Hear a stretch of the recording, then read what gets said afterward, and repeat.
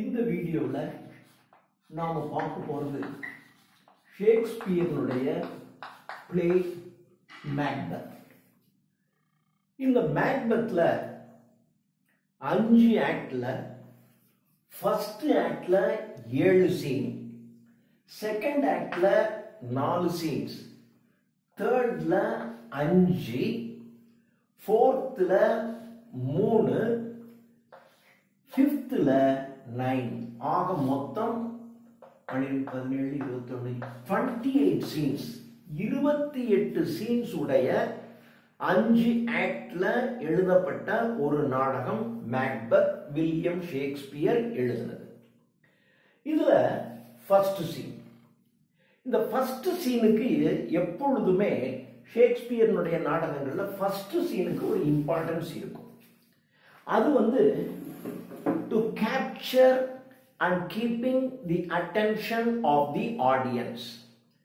Audience உடைய கவனத்தை stage பக்கம் திருப்புறது. நீங்க சினிமா தியேட்டருக்கெல்லாம் போனா முதல்ல ஒரு மியூசிக் போட்டுட்டு இருப்பாங்க. படம் போடும்போது டக்குன்னு லைட் ஆஃப் பண்ணுவாங்க, அந்த மியூசிக் நிறுத்திடுவாங்க. அப்போ அது வரைக்கும் பேசிக்கிட்டே இருப்பாங்க. பொதுவாக தியேட்டரில் நம்ம போய் முன்னாடியே போய் உட்காந்து படம் பார்க்குற முன்னாடி டிக்கெட் வாங்கிட்டு உள்ளே போய் உட்காந்து எல்லாம் பேசிட்டு ஆக்ட் அடிச்சுட்டு இருப்பாங்க. டக்குன்னு அந்த மியூசிக் நிற்கும், லைட் ஆஃப் பண்ணுவாங்க. உடனே நமக்கு சரி படம் போட போகிறாங்க அப்படின்னு நமக்கு தெரியும். அப்போ நம்ம தயாராகிடுவோம், படத்தை பார்க்கறதுக்கு நம்ம தயாராகிடுவோம். ஆனால் அந்த காலத்துலலாம் நாடகம் பகல் நேரத்தில் தான் நடக்கும்.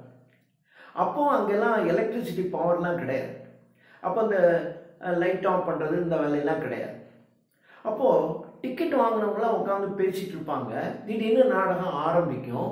நாடகம் ஆரம்பிக்கும் போது இந்த ஃபஸ்ட்டு சீன் பார்த்தீங்கன்னா பெல் அடிக்கும். பெல் அடிச்சு தான் ஆரம்பிப்பாங்க. இருந்தாலும் சிலர் பார்த்தீங்கன்னா அப்படியே உட்காந்து பேசிகிட்டே இருக்கும். அப்போ ஃபஸ்ட்டு சீனில் டக்குன்னு ஆடியன்ஸினுடைய அட்டென்ஷனை கீப் அப் பண்ணுற மாதிரியாக ஃபஸ்ட்டு சீன் வைப்பாங்க. இப்போ நீங்கள் டெம்பஸ்டில் கூட நம்ம பார்த்துருக்கோம். அதுலேயும் நான் சொல்லியிருக்கேன். டெம்பஸ்டில் பார்த்தீங்கன்னா எடுத்த உடனே டக்குன்னு ஒரு புயல் வீசும். அப்போ அந்த கப்பலில் இருக்கக்கூடிய அந்த செயிலர்ஸ்லாம் அந்த பாய்மரத்தை இறக்கிட்டு அதை பண்ண இதை பண்ணுன்னு ஒரு சத்தம் போடுவோம். அப்போ திடீர்னு ஸ்டேஜில் ஒரு மாதிரி சத்தம் வந்த உடனே அந்த நாடகம் பார்த்துட்டு இருக்கவங்க ஸ்டேஜில் என்னமோ நடக்குதா அப்படின்னு நாடகம் பார்க்குற கவனத்தை அதன் மீது திருப்புவாங்க. அது மாதிரி மேக்பெத்தில் ஃபர்ஸ்ட் சீனில் 3 விட்சஸ், 3 சூனியக்காரிகள், கோஸ்ட்னு வச்சுக்கங்க, பிசாசு, பேய், எப்படி வேணாலும் வச்சுக்கங்க. ஸோ 3 விட்சஸ் வருது.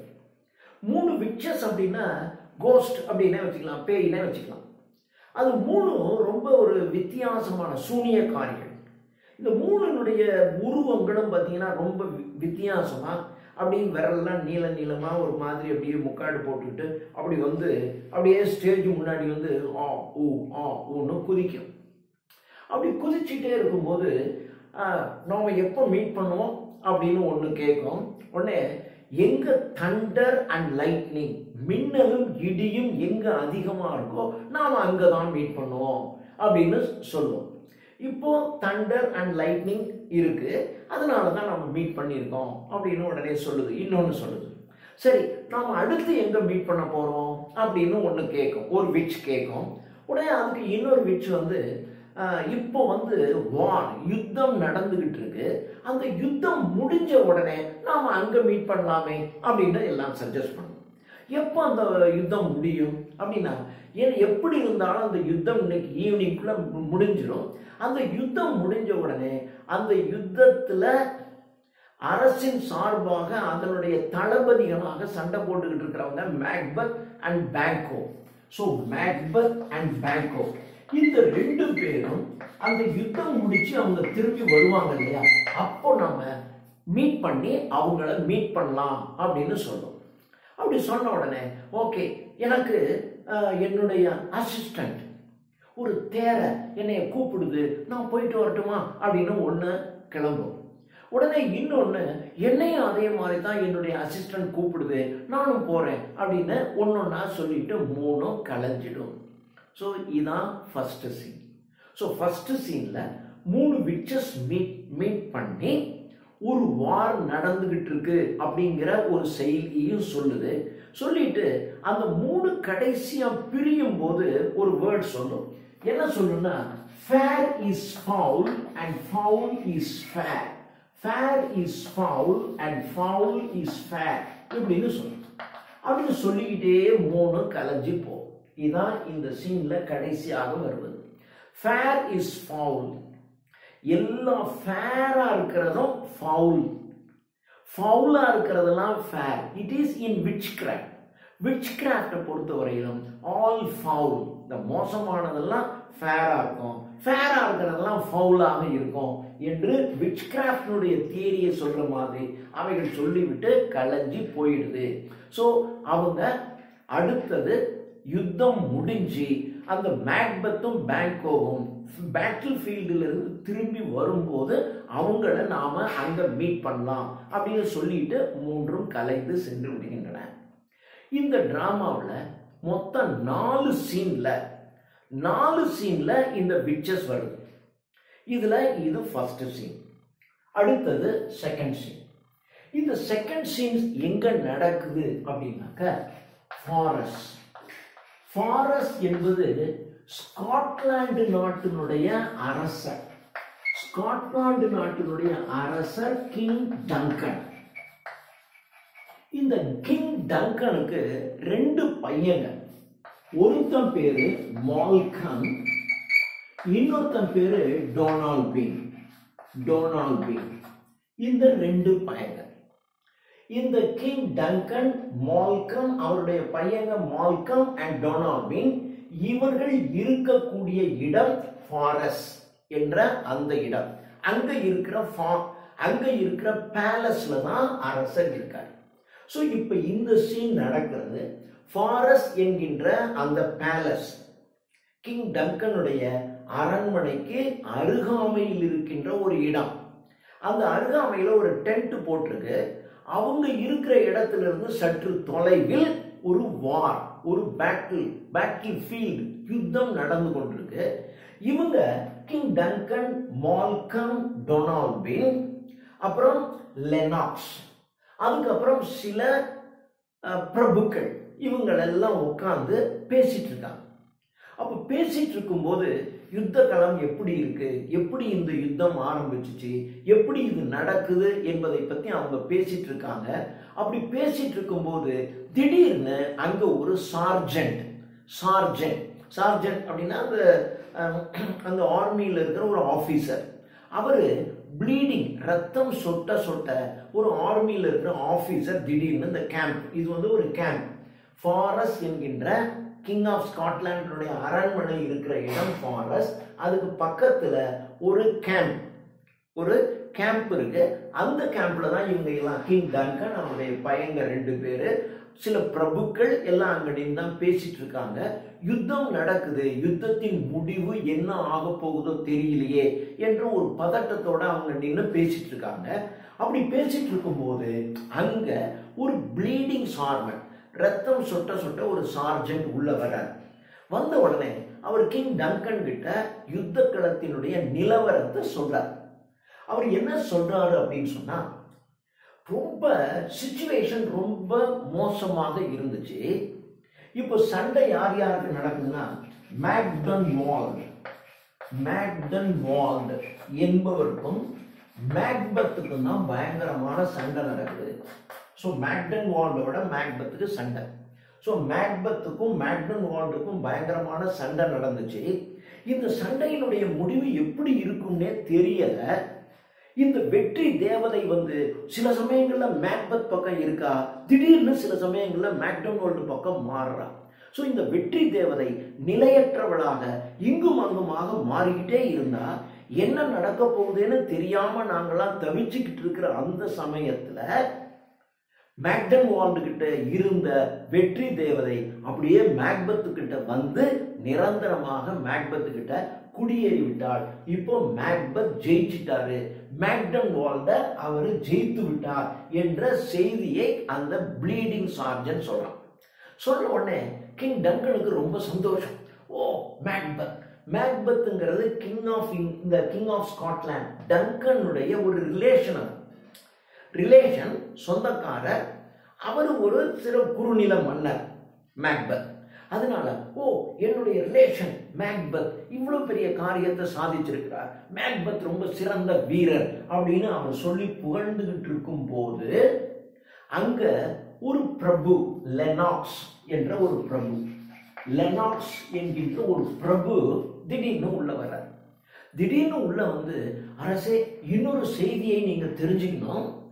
இப்போ நம்முடைய சார்ஜன் சொன்னது உண்மைதான், கிட்டத்தட்ட நம்முடைய மேக்பெத் ஜெயிச்சிட்டாரு, மேக்டன் வாண்ட ஜெயிச்சு அப்படி வெற்றி அடையும் போது திடீர்னு அங்க கிங் ஆஃப் நார்வே, நார்வே நாட்டு அரசன் திடீர்னு உள்ள வந்துட்டான். கிங் ஆஃப் நார்வே, இவன் பேரு ஸ்வெனோ, ஸ்வெனோ என்று பேர். இந்த கிங் ஆஃப் நார்வேயினுடைய அரசர் ஸ்வெனோ திடீர்னு ஒரு படையோட உள்ள வந்துட்டான். உள்ள வந்த உடனே ஏற்கனவே மேக்பெத்தும் பேங்கோ ரெண்டு பேருமே பெரிய வாரியர்ஸ் இல்லையா?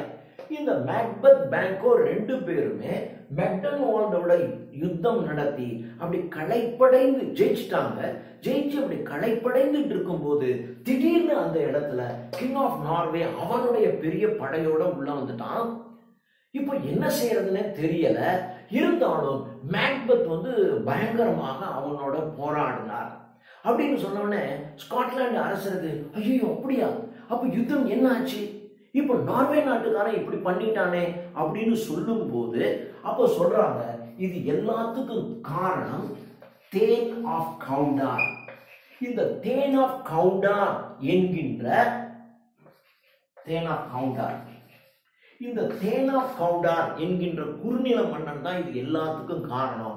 அவன் தான் கிங் ஆஃப் நார்வேயை சப்போர்ட் பண்ணி இதுக்குள்ளுக்குள்ள அவனை கொண்டு வந்து விட்டான். இப்போ king of Norway than of கவுடாரனுடைய உதவியோட, தேன் ஆஃப் கவுடாரனுடைய இன்ஸ்ட்ரக்ஷன்ல கிங் ஆஃப் நார்வே ஸ்வெனோ உள்ள வந்து இப்போ யுத்தம் பெருசா நடக்குது. ஏற்கனவே களைப்படைந்து போயிருந்த நம்முடைய மேக்பெத்தும் பேங்கோவும் ரொம்ப போராடுறாங்க. போராடி கடைசியில ஜெயிச்சிட்டாங்க என்ற செய்தியை லெனாக்ஸ் சொல்றாரு. லெனாக்ஸ் சொன்ன உடனே, oh my kinsman Macbeth, my kinsman, என்னுடைய உறவுக்காரராகிய மேக்பெத் இவ்வளவு பெரிய வீரராக இருந்து ஒரு மிகப்பெரிய காரியத்தை செஞ்சிருக்காரு, நம்ம மேக்பெத்தை ரொம்ப பாராட்டணும் அப்படின்னு கிங் சொல்றாரு. இதோட இந்த சீன், ரெண்டாவது சீன், ஃபர்ஸ்ட் ஆக்ட்ல இருக்க ரெண்டாவது சீன் முடிவடையுது. இப்போ தேர்ட் சீன். இந்த தேர்ட் சீன் யுத்தம் முடிவடைஞ்சிருச்சு. யுத்தம் முடிவடைஞ்ச உடனே மேக்பெத் அண்ட் பேங்கோ ரெண்டு பேரும் அப்படியே மெதுவாக வந்துட்டு இருக்காங்க. அப்படி வந்துட்டு இருக்கும் போது இடி இடிக்குது, மின்னல் மின்னுது. டக்குன்னு அந்த இடத்துல 3 விச்சஸ், இந்த ஃபர்ஸ்ட் சீன்ல வந்துச்சா இல்லையா அந்த விச்சர், இது ரெண்டாவது சீன்ல விச்சஸ் வருது. அந்த 3 விச்சஸும் அந்த ஒரு இடத்துல அப்படியே சுத்தி நின்றுட்டு அப்படியே டான்ஸ் ஆடிக்கிட்டு கை தட்டிட்டு அங்க பேசி விளையாண்டுட்டு இருக்கு. ஒரே இடி இடிக்குது, மின்னல் மின்னுது, மழை பெய்யல, இடி இடிக்குது, மின்னல் மின்னுது, அந்த மாதிரியான சிச்சுவேஷன். இப்போ மேக்பெத்தும் டங்கனும் ரொம்ப இடி அதிகமா இருக்கு, மின்னல் ரொம்ப அதிகமா இருக்கு அப்படின்னு சொல்லிட்டே வரும்போதே அப்படியே பாக்குறார் மேக்பெத். அங்க ஏதோ ஒரு விசித்திரமாக 3 உருவங்கள் இருக்கே, அது என்னன்னு தெரியலையே அப்படின்றாரு. உடனே பேங்கோ, வாங்க நம்ம போய் பார்க்கலாம் அப்படின்னு சொல்லி அவங்க வர்றாங்க. வந்த உடனே இன்னொன்னு, இந்த இரண்டாவது சீன்ல அந்த கடைசியில முடியும் போது ஒரு செய்தியை நான் சொல்ல விட்டுட்டேன். அந்த ரெண்டாவது சீன்ல அந்த லெனாக்ஸ் வந்து சொல்றார், king of Norway than of கவுடார் தான் இவ்வளவுக்கு காரணம், அவன் உதவி செஞ்சுதான் கிங் ஆஃப் நார்வே இதுக்குள்ள வந்துட்டான், கடைசியில இவங்க ஜெயிச்சுட்டாங்க அப்படின்னு சொன்ன உடனே கிங் டங்கனுக்கு ரொம்ப சந்தோஷம். Oh my dear kinsman Macbeth, நீ இவ்வளவு காரியம் செஞ்சிருக்கே அப்படின்னு சொல்லிட்டு உடனே தன்னுடைய மகன் மால்கம், கிங் டங்கன் தன்னுடைய மகன் மால்கம்க்கு ஒரு ஆர்டர் போடுறார். ஆர்டர் போட்டு, நீ வந்து தேன் ஆஃப் கவுடாரை எக்ஸிக்யூட், அவனை கொன்னுடுங்க, ஏன்னா நம்முடைய அரசுக்கு எதிராக சதி செய்தவன் தேன் ஆஃப் கவுடார், அதனால தேன் ஆஃப் கவுடாரை கொன்னுடுங்க அப்படின்னு சொல்லிட்டு அந்த தேன் ஆஃப் கவுடாரை கொன்னுட்டு அந்த பொசிஷனை நம்முடைய மேக்பெத்துக்கு கொடுத்துருங்க அப்படின்னு சொல்றாரு. சோ இதுவரையிலும் மேக்பெத் தேன் ஆஃப் கிளாமிஸ் இதுதான் இருந்தது. தேன் ஆஃப் கிளாமிஸாக இருந்த மேக்பெத் இப்போ என்னமாயிட்டாரு? தேன் ஆஃப் கவுடாராக மாறிட்டாரு. இந்த செய்தியை கிங் டங்கன் சொல்றார். கிங் டங்கன் மால்கம் கிட்ட சொல்லி தேன் ஆஃப் கவுடாரை கொன்னுடுங்க, கொன்னுட்டு அந்த இடத்துல நம்முடைய மேக்பெத்துக்கு அந்த பொசிஷனை கொடுத்துருங்க அப்படின்னு சொல்றார். இது செகண்ட் சீனுடைய எண்டு. இப்போ தேர்ட் சீன் வருது. நான் சொன்னேன் எல்லாம் வந்துட்டு இருக்காங்க, அந்த இது வரும். இப்போ மேக்பெத்தும் பேங்கோவும் அந்த 3 விச்சஸ் கிட்ட போறாங்க. போன உடனே அதுல ஒரு விச் வந்து தேன் ஆஃப் கிளாமிஸ் வருக அப்படின்னு சொல்லுது. வருக வருக, தேன் ஆஃப் கிளாமிஸ் அவர்களே வருக அப்படின்னு சொல்லுது. ரெண்டாவது தேன் ஆஃப் கவுடார் அவர்களே வருக அப்படின்னு சொல்லுது. மூன்றாவது கிங் ஆஃப் ஸ்காட்லாந்து அவர்களே வருக அப்படின்னு சொல்லுது. மேக்பெத்தை பார்த்து இந்த 3 சொல்லுது. இந்த 3 இந்த மாதிரி சொல்லுது. இன்னொன்று, இதுங்க பேசுறதுக்கு முன்னாடி ஃபர்ஸ்ட்லயே இந்த 3 அங்க பேசிட்டு இருக்கு. 3 பேசிட்டு இருக்கும்போது அதுல ஒன்னு சொல்லுது, அக்கா அக்கா நீ எங்கக்கா போயிருந்த? அதாவது மேக்பெத்தும் டங்கனும் வர்றதுக்கு முன்னாடி இந்த 3 விச்சஸும் பேசிட்டு இருக்குங்க. அதுல பேசிட்டு இருக்கும்போது, அக்கா எங்கக்கா போயிருந்த நீ? உன்னை காணவே இல்லையே அப்படிங்குது. உடனே அடுத்தது, ஒன்றும் இல்லை, நான் வந்து அந்த கிராமத்தில் ஒருத்தி இருந்தா, அவ வந்து இந்த செஸ்ட் நட், இந்த பருப்பு அதை வச்சு உடைச்சி தின்னுக்கிட்டே இருந்தா, நான் போய் அக்கா எனக்கு கொஞ்சம் கொடுன்னு கேட்டேன், போ அப்படின்னு என்னை பார்த்து விரட்டி விட்டுட்டா. நான் என்ன பண்ணேன்னா, அவன் வீட்டுக்காரன், அவன் புருஷன், அவன் ஷிப்பில் போயிருக்கான். அந்த ஷிப்பில் நான் போய் ஒரு எலி மாதிரி போய் அந்த ஷிப்புடைய கீழ்ப்பகுதியை ஓட்ட போட்டு விட்டேன். அந்த ஷிப்பு மூழ்கி போச்சு, அவன் செத்து போயிட்டான். இவனுடைய புருஷன் என்னை போன்னு விரட்டினால அவன் அங்கே செத்து போயிட்டான் அப்படின்னு அப்படி சொல்லிட்டு இருக்கு. இதுங்க இப்படி பேசிட்டு இருக்கும் போதுதான் மேக்பெத்தும் டங்கனும் வர்றாங்க. ஸோ மேக்பெத் டங்கன் உள்ள வர்றாங்க. உள்ள வந்த உடனே ஒரு விச்சு சொல்லுது, தேன் ஆஃப் கிளாமிஸ் அவர்களே வருக அப்படின்னு சொல்லுது. உடனே மேக்பெத், ஏன்னா மேக்பெத்தை பொறுத்தவரை இப்போதைக்கு ஒரு தேன் ஆஃப் கிளாமிஸ் தான், சரி நம்மளை தான் வருகன்னு சொல்லுது அப்படின்னு. உடனே இரண்டாவது விச்சு தேன் ஆஃப் கவுடார் அவர்களே வருகன்னு சொல்லுது. இது மேக்பெத்துக்கு ஆச்சரியமா இருக்கு. ஏன்னா இவன் தேன் ஆஃப் கவுடார் இல்லை. தேன் ஆஃப் கவுடாருங்கிறவன் யுத்த காலத்தில் இருந்தவன், கிங் ஆஃப் நார்வேக்கு உதவி செஞ்சவன். ஏன்னா நம்மளை பார்த்து தேன் ஆஃப் கவுடார்னு சொல்லுது அப்படின்னு சொல்லிட்டு இருக்கு. ரொம்ப ஆச்சரியப்படுறான். மூன்றாவது வீச்சு கிங் ஆஃப் ஸ்காட்லாந்து அவர்களே வருகன்னு சொன்னோடனே இவனுக்கு ஷாக் ஆயிடுச்சு. ஏன்னா கிங் ஆஃப் ஸ்காட்லாந்து ஆயிடுச்சு, இப்படின்னு சொல்றியே அப்படின்ட்டு இவன் கேட்குறான்.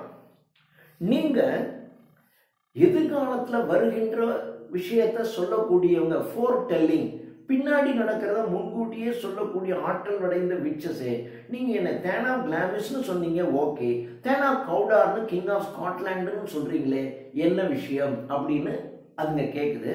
அதுங்க கேட்ட உடனே அதுங்க ஒன்றும் சொல்லலை. உடனே பேங்கோ இப்போ இவருக்கு சிந்தனையில மூழ்கிறார். சிந்தனையில என்னடா இப்படி சொல்லுதுங்களே அப்படின்னு நினச்சிக்கிட்டு இருக்காரு. உடனே பேங்கோ கேட்குறாரு, என்னைய பற்றி நீங்கள் எதுவும் சொல்லவே இல்லையே அப்படின்னு சொன்ன உடனே அதுக்கு பேங்கோவை பார்த்து, உன்னுடைய சந்ததியினர் தான் இந்த நாட்டை ஆழ்வார்கள் அப்படின்னு, உன்னுடைய சந்ததியினர் தான் இந்த கிங் ஆஃப் ஸ்காட்லாண்டை ஆள போறாங்க அப்படின்னு ஒரு சொல்லிட்டு, உடனே இன்னொன்று சொல்லுது, you will be less happy but more you are happier than Macbeth. நீ லெஸ் ஹாப்பியா இருப்ப, ஆனா மேக்பெத்தை விட நீ ஹாப்பியா இருப்ப. You are less happy but happier than Macbeth. மேக்பெத்தை விட நீ ரொம்ப சந்தோஷமா இருப்ப அப்படின்னு பேங்கோவை பார்த்து சொல்லுது. பேங்கோக்கும் ஒரே குழப்பமா இருக்கு. இப்படி சொல்லிட்டே இருக்கும்போது இந்த மூன்றும் இப்ப மறைஞ்சிரு. மூன்றும் மறைஞ்ச உடனே இப்போ பேங்கோவும் மேக்பெத்தும் 2 பேரும் தனியா இருக்காங்க. அவங்க பேசிட்டு இருக்காங்க. அப்போ பேங்கோ சொல்றான், மேக்பெத் கொஞ்சம் சீரியஸா சிந்திக்கிறான். ஏன்னா திடீர்னு நீ தான் கிங் ஆஃப் ஸ்காட்லாண்டுனோட இவனுக்கு ஷாக். ஏன்னா நம்மள கிங் ஆஃப் ஸ்காட்லாண்டு சொல்லிடுச்சுன்னா அதை பத்தி ஏன் யோசிக்கிறான்.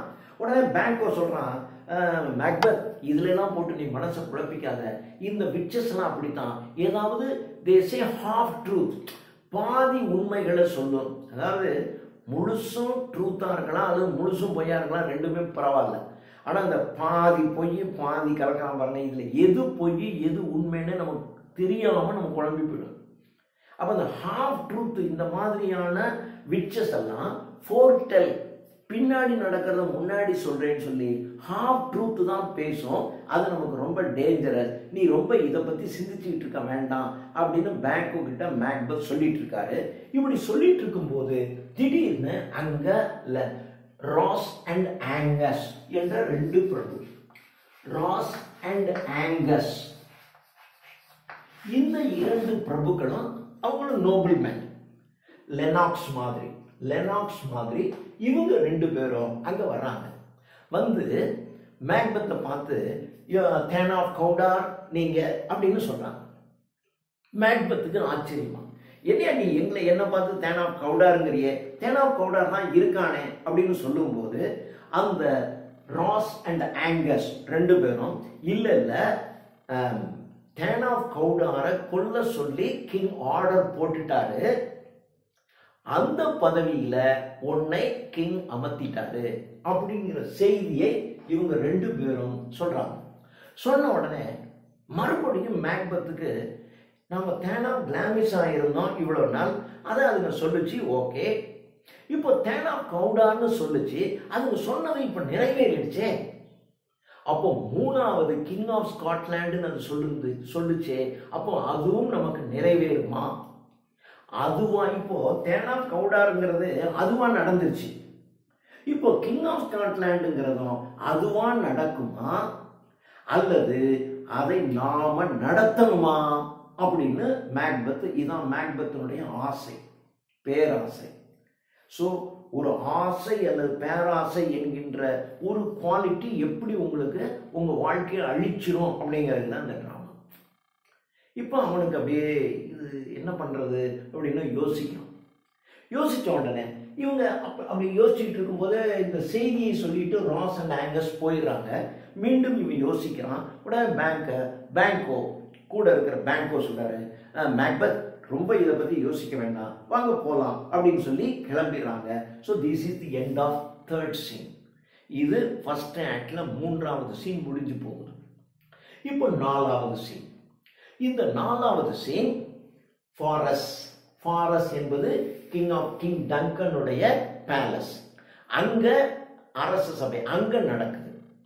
அங்க கிங் டங்கன் இருக்காரு, அவருடைய மால்கம், டோனல்பின், அதுக்கப்புறம் லெனாக்ஸ், ராஸ், ஆங்கஸ் என்ற பிரபுக்கள், நிறைய அட்டண்டன்ஸ் எல்லாம் அங்க இருக்காங்க.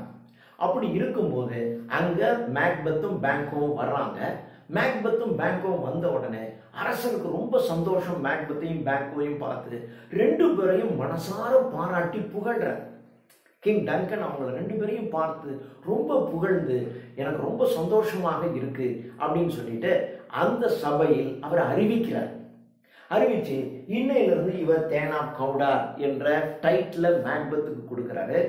அதே சமயத்துல அந்த இடத்துல கிங் டங்கன் இனிமே இந்த நாட்டின் எதிர்கால அரசர் மால்கம் என்ற செய்தியை சொல்லிட்டு, இப்போ மால்கமை நான் பிரின்ஸ் ஆஃப் கம்பர்லாண்டாக நியமிக்கிறேன்.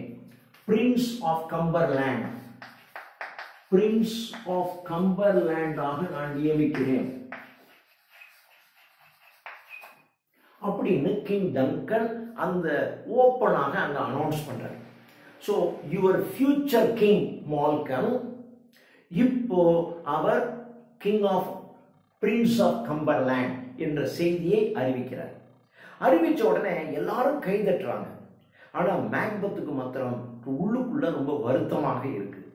ஏன்னா எதிர்கால வாரிசு மால்கம் அப்படின்னு சொல்லிட்டாரு.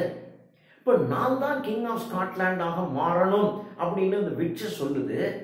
இப்போ இவன் பிரின்ஸ் ஆஃப் கம்பர்லாண்ட் ஆகி அடுத்து இவன் தான் ஃபியூச்சர் கிங் அப்படின்னா இது என்னுடைய முன்னேற்றத்தை பாதிக்குமே, நான் என்ன செய்வது என்று மேக்பெத் சீரியஸா சிந்திக்கிறான். இவன் சீரியஸா சிந்திக்கிறத பேங்கோ பார்க்கிறார் பக்கத்துல இருந்து. ஏன்னா அவர் தான் கூடவே இருக்கிறார். அப்போ அங்க நடந்தது, இப்ப இவங்க சொன்ன உடனே இவன் மறுபடியும் ஏதோ சிந்திக்கிறான்டா அப்படின்னு பேங்கோ கவனிக்கிறாரு. இப்போ இப்படி இருக்கு. ஆனா கிங்குக்கு இதெல்லாம் தெரியாது. கிங் ரொம்ப சந்தோஷமாக இப்போ நான் ரொம்ப மகிழ்ச்சியாக இருக்கேன் அப்படின்னு சொல்லிட்டு இவ்வளவுக்கு காரணம், என்னுடைய மகிழ்ச்சிக்கு மிகப்பெரிய காரணம் நம்முடைய மேக்பெத் தான்.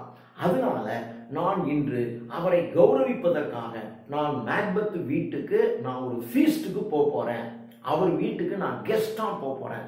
அதாவது ஒரு அரசரே உங்க வீட்டுக்கு வர்றாரு அப்படின்னு சொன்னா அது வந்து மிகப்பெரிய பூஸ்ட், அது ஒரு மிகப்பெரிய அதிர்ஷ்டம் இல்லையா? அது மாதிரி நான் இப்போ வந்து மேக்பெத்தினுடைய வீட்டுக்கு நான் ஒரு கெஸ்டாக போறேன் அப்படிங்கிற செய்தியையும் அனௌன்ஸ் பண்றாரு. அனௌன்ஸ் பண்ண உடனே இப்போ மேக்பெத் வந்து ரொம்ப சந்தோஷம், உண்மையிலேயே சந்தோஷப்பட்டு, சார் நீங்கள் எங்கள் வீட்டுக்கு வந்து விருந்தினராக வர்றதுல ரொம்ப சந்தோஷம், நான் இந்த செய்தியை நான் வந்து முன்னாடியே போய் உங்களை ரிசீவ் பண்ணுறதுக்கு வேணுங்கிற நான் ஏற்பாடுகள்லாம் நான் செய்கிறேன், நான் முன்னாடி போகிறேன் அப்படின்னு சொல்லிட்டு மேக்பெத் விடை பெற்று கொண்டு போகிறார். So this is the end of 4th scene. இது 4வது சீன் முடியுது. அடுத்தது 5th சீன். இந்த 5வது சீன்ல மேக்பெத் கிளம்பும் போதே அவர் என்ன பண்றாருன்னா தன்னுடைய மனைவிக்கு ஒரு லெட்டர் ஒன்று எழுதுறார். அந்த லெட்டர்ல இந்த மாதிரி என்னென்ன நடந்துச்சு, இந்த விட்சஸை பார்த்தது, இந்த விட்சஸ் தேன் ஆஃப் பிளாமிஸ்னு சொன்னது, தேன் ஆஃப் கவுடார்னு சொன்னது, கிங் ஆஃப் ஸ்காட்லாண்ட்னு சொன்னது, எல்லா விஷயங்களையும் சொல்லி இப்போ இதுவரைக்கும் தேன் ஆஃப் பிளாமிஸாக இருந்த நான் இப்பொழுது தேன் ஆஃப் கவுடாராக மாறி இருக்கேன் என்ற செய்தியையும் சொல்லி இந்த மாதிரி இந்த செய்தி வரைக்கும் ஏற்கனவே ஒரு லெட்டர் எழுதி அனுப்பிச்சிருந்தாரு. அந்த லெட்டரை இப்போ இந்த 5th ஆக்ட்ல லேடி மேக்பெத் கையில ஒரு மெசேஞ்சர் கொண்டு வந்து கொடுக்குறான். மெசேஞ்சர் கொடுத்த உடனே லேடி மேக்பெத்தினுடைய ஒய்ஃபு லேடி மேக்பெத் அதை பிரிச்சு படிக்கிறான். படிச்சு பார்த்த உடனே அவருக்கு ரொம்ப சந்தோஷம். ஓ, இதுவரையிலும் தேன் ஆஃப் கிளாமிஸாக இருந்த நம்முடைய ஹஸ்பண்ட் இப்போ தேன் ஆஃப் கவுடாரா மாறிட்டான், இனிமே அடுத்தது அவன் கிங் ஆஃப் ஸ்காட்லாண்டா மாறணும்னு அந்த விட்சஸ் சொல்லியிருக்கு அப்படின்னு சொல்லி, ஆனா கிங் ஆஃப் ஸ்காட்லாண்டா மாறணும், ஆனா எங்க வீட்டுக்காரன் மேக்பெத் வந்து ரொம்ப ஒரு அவருடைய ஹார்ட், அவருடைய மைண்ட் வந்து ரொம்ப வீக்கானது, இவ்வளவு பெரிய காரியத்தை செய்யணும் சாதிக்கணும்னா எவ்வளவு கரேஜியஸா இருக்கணும், ஆனா இவர் ரொம்ப வீக் மைண்டட். ஒரு பெரிய யுத்த கணத்துல எதிரிகளை எல்லாம் பந்தாடி ஆயிரக்கணக்கான பேரை கொன்று குவித்தவனை பார்த்து லேடி மேக்பெத் சொல்றார், அவர் ரொம்ப கொஞ்சம் வீக் மைண்டட் மேன், அவர் எப்படி இதை செய்ய போறான்னு தெரியலையே அப்படின்னு சொல்லிட்டு, இருந்தாலும் அந்த கிங் ஆஃப் ஸ்காட்லாண்டாக அவர் மாறுறதுக்கு அவருக்கு நான் தான் பின்புலமாக இருந்து அவருக்கு வேணுங்கிற சப்போர்ட் நான் கொடுக்கணும், அவரை நல்லா நான் என்கரேஜ் பண்ணணும், அப்பதான் அவர் அந்த காரியத்தை செய்வார், அப்பதான் அவர் ஸ்காட்லாந்து ராஜாவாக மாறுவார் அப்படின்னு அவர் சொல்லிட்டு இருக்கா. அப்படி சொல்லிட்டு இருக்கும் போது மேக்பெத் வரார். இப்போ இவங்க கேசலுக்கு பேரு இன்வர்னஸ் அப்படின்னு பேரு. இந்த கேஸ் மொத்தம் 3 கேசில் வருது. ஒன்னு ஃபாரஸ், இது கிங் டங்கனுடைய பேலஸ். இன்னொன்னு இன்வர்னஸ், இந்த இன்வர்னஸ் என்பது மேக்பெத்தினுடைய கேசல். பின்னாடி ஒன்று வரும் 5, இந்த 5 என்பது 5, இந்த 5 என்பது மேக்டஃப் அப்படின்னு ஒரு கேரக்டர் வரப்போகுது. இந்த மேக்டஃபுடைய கேசல் 5. ஸோ இந்த நாடகத்தில் வர 3 கேசல் ஃபாரஸ்ட் கிங் டங்கனுடையது, இன்வர்னஸ் மேக்பெத்தினுடையது, 5 என்பது மேக்டஃபுடையது. ரைட், இப்போ இது 5வது சீன் நம்ம பார்த்துட்டு இருக்கோம். அந்த லெட்டரை படித்து லேடி மேக்பெத் இப்படியெல்லாம் நம்ம செய்யணும், ஹஸ்பண்டை எப்படியெல்லாம் என்கரேஜ் பண்ணணும், எப்படி அவன் வந்து ஸ்காட்லாண்ட் கிங்காக ஆகணும், அதுக்கு நாம தான் அவனுக்கு பின்புலமாக இருக்கணும் அப்படின்னு அவர் மைண்ட் செட் பண்ணி அவள் பண்ணிட்டு இருக்கா. இப்படி பண்ணிட்டு இருக்கும்போது கிங் வர்றாரு என்ற செய்தி வருது. கிங் வர்றாருங்கிற செய்தி வந்த உடனே இந்த மாதிரி நம்ம வீட்டுக்கு வந்து விருந்தினராக கிங் வர்றாரு என்கின்ற செய்தி கொண்டு வந்து ஒருத்தன் சொன்னான். சொன்ன உடனே லேடி மேக்பெத்துக்கு மைண்ட்ல வேற மாதிரி போகுது. இன்று இங்கே வருகின்ற கிங் திரும்பவும் அவர் உயிரோட போகமாட்டாரு, அப்படி நாம யோசிக்கணும் அப்படின்னு லேடி மேக்பெத் தன்னுடைய மனசுல அந்த காரியத்தை செட் பண்ணி வச்சுக்கிறாங்க. So this is the end of 5th scene. இது 5வது சீன் இப்படி முடியுது. அடுத்தது 6வது சீன். 6வது சீன்ல இப்போ கிங் வர்றார். கிங் இன்வர்னஸ் இந்த பேலஸ் மேக்பெத்தினுடைய பேலஸுக்கு வந்துடுறாரு. லேடி மேக்பெத் போய் அவங்க ரொம்ப கவனிக்கிறாங்க. ஏன்னா அரசர் வந்துட்டார். அரசரே வர்றதுங்கிறது மிகப்பெரிய அதிர்ஷ்டம். அதனால போய் போய் ரொம்ப விழுந்து விழுந்து விழுந்து கவனிச்சு, உங்களுக்கு எந்த சின்ன குறையும் இருந்துச்சு இல்லாம நான் பார்த்துக்கணும், எப்படி இருக்கணும், அப்படி இருக்கா, உங்களுக்கு அது இருக்கா, இது இருக்கா, எந்த குறையும் இல்லையே அப்படின்னு சொல்லி ரொம்ப கவனிக்கிறாங்க. கவனிச்ச உடனே கிங்க்கு ரொம்ப சந்தோஷம், ரொம்ப சந்தோஷம். என்னுடைய கின்ஸ்மேன், என்னுடைய உறவுக்காரர் மேக்பெத், அவருடைய வீட்டுக்கு வர்றதுக்கு நான் ரொம்ப பெருமை அடைகிறேன் அப்படின்னு சொல்லி சுத்தி இருக்கிறவங்களாம் பார் லேடி மேக்பெத் என்னை எந்த அளவுக்கு கவனிச்சுக்கிறாங்க பார் அப்படின்னு சொல்லிட்டு ரொம்ப பெருமைப்படுறாரு, ரொம்ப சந்தோஷப்பட்டுட்டு இருக்காரு. இவங்க இங்க சந்தோஷப்பட்டுட்டு இருக்காங்க. ஆனா மேக்பெத் அவரு தனியா இருக்கான். அவன் ஒரு ரூம்ல இருக்கான். அவனுக்கு என்ன செய்யறதுன்னே தெரியல. ஸோ இது 6th சீன் முடிஞ்சு போகுது.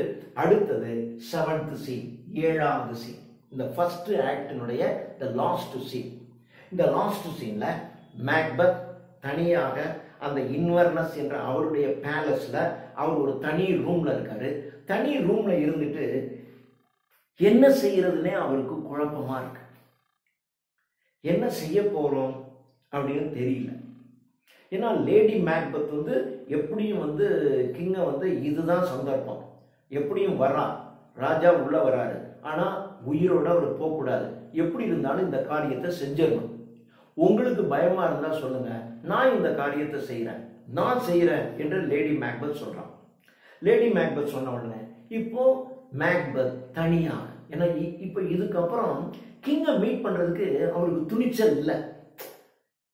உள்ளத்துக்குள்ள கிங்கை கொல்லணும் அப்படின்னு லேடி மேக்பெத்துக்கு அது இருந்தாலும், ஆனா அதை வெளிக்காட்டிக்காம போய் ராஜாவை ரொம்ப ரிசீவ் பண்ணிட்டான். ஆனா மேக்பெத்துக்கு அந்த துணிச்சல் இல்லை. அந்த உள்ளத்துக்குள்ள கிங்கை கொல்ல போறோம் நம்ம அப்படிங்கிற ஒரு குற்ற உணர்வு வந்துடுது. அதனால ராஜாவை பார்க்கறதுக்கு அவனுக்கு துணிச்சல் கிடையாது. அவன் இங்கேயே உட்காந்து பேசிட்டு இருக்கான், என்ன செய்யறதுன்னு தெரியலையே. இப்போ அதனுடைய ப்ராஸ் அண்ட் கான்ஸ், நான் யாரு? ஒரு பக்கம் அரசருக்கு நான் உறவினன், இன்னொரு பக்கம் அரசர் என் வீட்டுக்கு வந்திருக்கிற கெஸ்ட். அப்ப கெஸ்டுக்கு ஒரு சின்ன மரியாதை குறைவு கூட இல்லாம அவரை ரொம்ப பத்திரமாக காப்பாற்றி அவரை ரொம்ப சேஃபாக திருப்பி அனுப்பி வைக்க வேண்டியது ஒரு ஹோஸ்டுடைய வேலை. அப்போ அந்த வேலையை நான் செஞ்சாகணும். அப்போ கிங் டங்கன் இங்க அவருக்கு ஏதாவது ஒண்ணுனாக்க எப்படி நான் செய்ய முடியும்? இன்னொரு பக்கம் பார்த்தா அவன் எனக்கு ரிலேஷன், சொந்தக்காரன். அப்போ சொந்தக்காரனை நான் எப்படி செய்ய முடியும் அப்படின்னு இதனுடைய ப்ராஸ் அண்ட் கான்ஸ், இதனுடைய விளைவுகள், அரசரை கொண்டா என்னென்ன மாதிரி விளைவுகள் எல்லாம் ஏற்படுத்தும் என்று அப்படியே மனசுக்குள்ள எண்ணி பார்க்கிறான். எண்ணி பார்த்துட்டு இதை நாம் செய்யக்கூடாது என்பதற்கு 2 காரணங்கள். 2வது அவன் நம்ம வீட்டுக்கு வந்திருக்கிற கெஸ்ட், அதனால இது கொல்ல முடியாது, அதனால ராஜாவை கொல்லக்கூடாது அப்படிங்கிற மாதிரி அவன் டிசிஷன் எடுக்கிறான் மனசுக்குள்ள. சரி, இனிமே அந்த ஐடியாவை விட்டுறணும் அப்படின்னு சொல்லிட்டு அவன் அந்த மாதிரி ஒரு முடிவு எடுக்கிறான். எடுத்த உடனே லேடி மேக்பெத் வரா.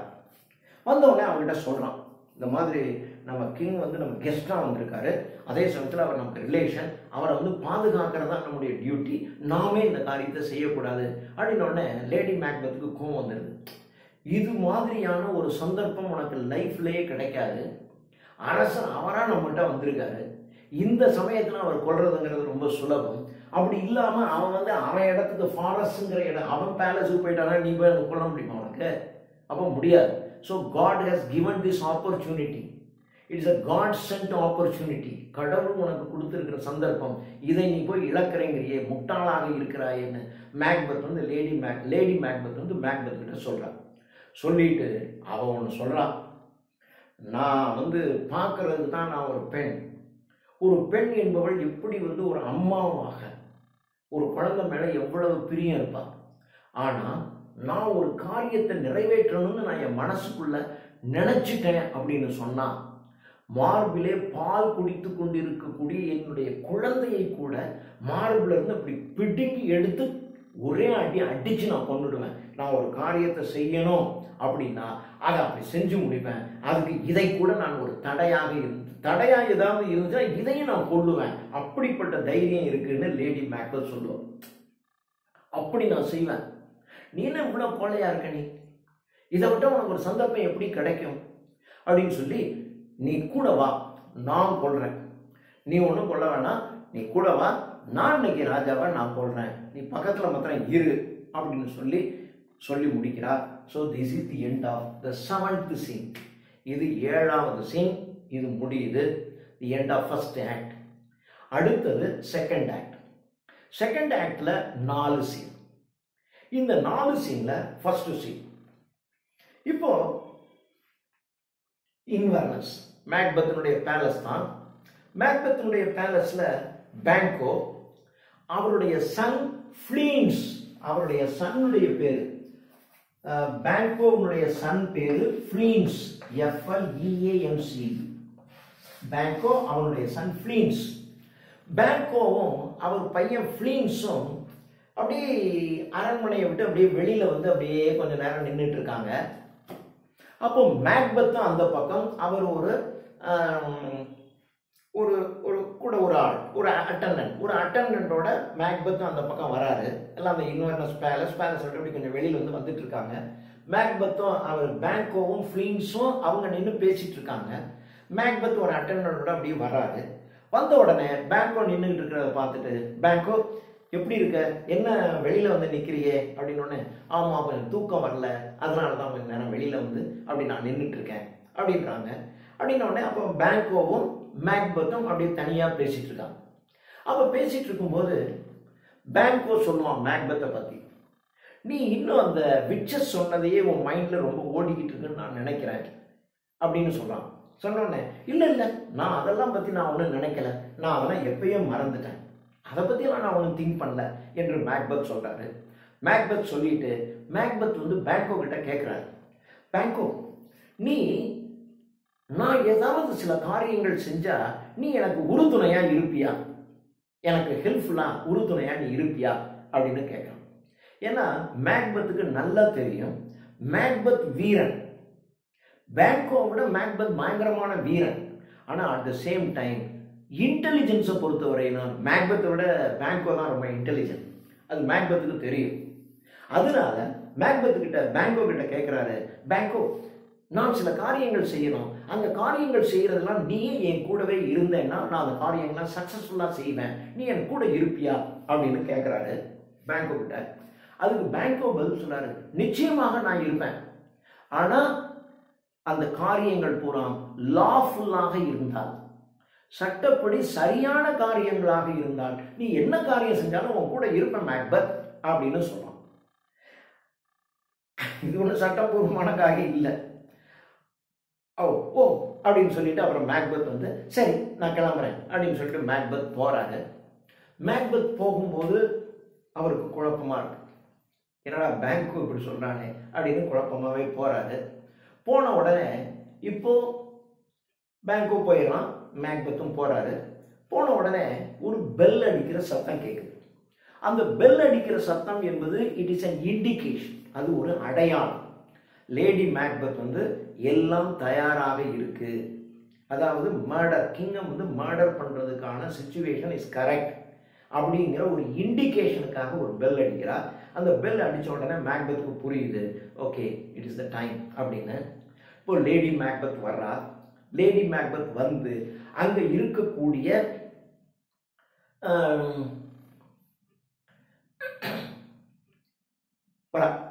இதோட சாரி, இப்போ ஒரு பெல் சத்தம் கேட்குது. அந்த பெல் சத்தம் கேட்கறதுக்கு முன்னாடி பேங்கோ போன உடனே மேக்பெத்தினுடைய கண் முன்னாடி ஒரு டேகர், ஒரு குத்துவான், இப்படி இப்படி குத்துறாங்க இல்லையா, இங்க இருக்கும், இப்படி உருகி இப்படி குத்துவாங்க. அரசர்கள்லாம் பார்த்தீங்கன்னா இங்க ஒரு கத்தி வச்சிருக்கோம், இந்த கத்தி இப்படி உருவான் இப்படி குத்துவான், தட் இஸ் கால்ட் டேகர்னு பேர். ஒரு டேகர் அந்த இடத்துல அப்படி தொங்குது, தொங்கி அதுல இருந்து ரத்தம் சொட்டுற மாதிரி ஒரு தொங்குறத இவன் ஒரு விஷன் தெரியுது மேக்பெத்துக்கு. என்ன இப்படி தெரியுது அப்படின்னு கண்ணை முழிச்சு பார்க்கறான். ஆனா மறுபடியும் தெரியுது ஒரு டேகர் ஒண்ணு தெரியுது.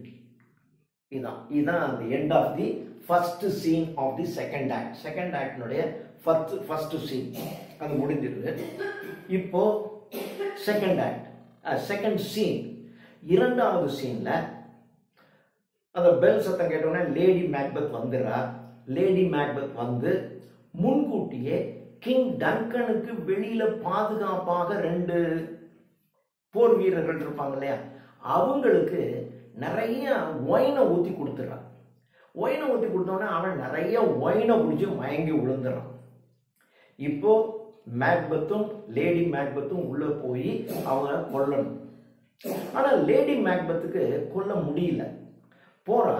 ஆனா கிங் டங்கனை பார்த்த உடனே ஐயோ இவரை பார்த்தா எங்க அப்பாவை பார்க்குற மாதிரி இருக்கு, அதனால என்னால அவரை கொல்ல முடியல.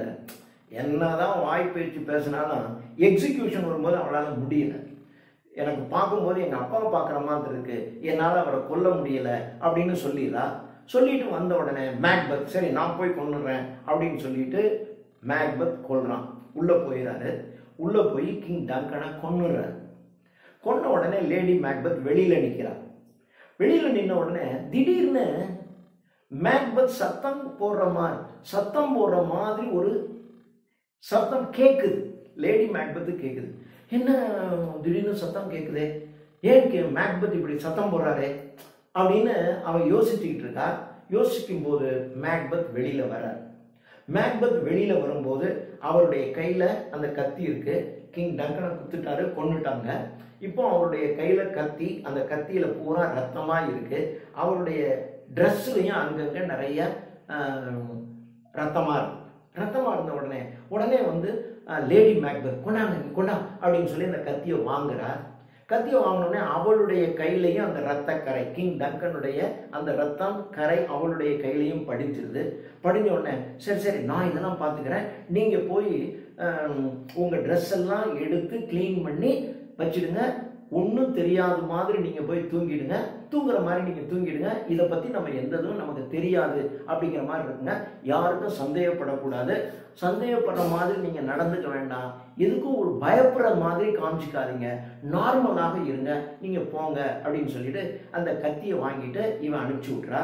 அனுப்பிச்சு விட்டு இவன் தன்னுடைய அறைக்கு போய் அந்த கத்தியை நல்லா வாஷ் பண்ணி, அந்த ரத்தம்லாம் போகிறதுக்கு வாஷ் பண்ணி அப்படி வச்சுட்டு எல்லாமே நார்மலாக இருக்கிற மாதிரி அந்த சீன் முடிஞ்சு போகுது.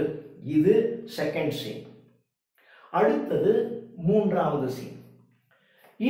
இந்த மூன்றாவது சீனுக்கு பேரே நாக்கிங் அட் த கேட் அப்படின்னு பேர். இந்த மூன்றாவது சீனுக்கே நாக்கிங் அட் த கேட் அப்படின்னு பேர். Knocking at the gate. இந்த நாக்கிங் அட் த கேட்னு சொல்லியே ஒரு போயட்ரி இருக்கு. அது ப்ராபப்ளி ராபர்ட் ப்ரௌனிங் எழுதுனதா அல்லது மேத்யூ அர்னாகான்னு தெரியல. நாக்கிங் அட் த கேட் அப்படின்னு ஒன்று இருக்கு. இது இந்த சீன் தான். இந்த சீனை பேஸ் பண்ணி நாக்கிங் அட் த கேட் என்ற ஒரு போம் ஒன்று இருக்கு. ப்ராபப்ளி அதை எழுதுனது ராபர்ட் ப்ரௌனிங்காக இருக்கலாம் அல்லது மேத்யூ அர்னாகா இருக்கலாம், செக் பண்ணிக்கலாம் நம்ம. இது நாக்கிங் அட் த கேட்டுங்கிற இந்த சீன்.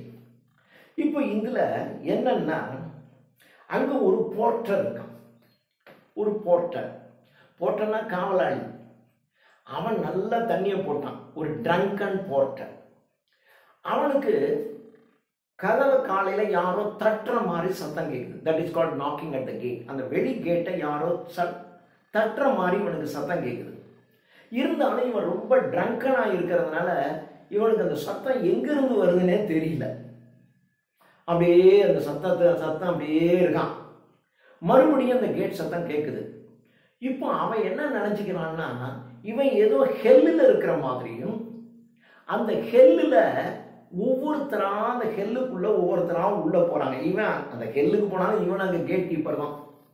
ஹெல்லில் இருக்கக்கூடிய கேட்டை ஓப்பன் பண்ணி ஒவ்வொருத்தரா உள்ள விடுற வேலையை செஞ்சுக்கிட்டு இருக்கான் இவன்.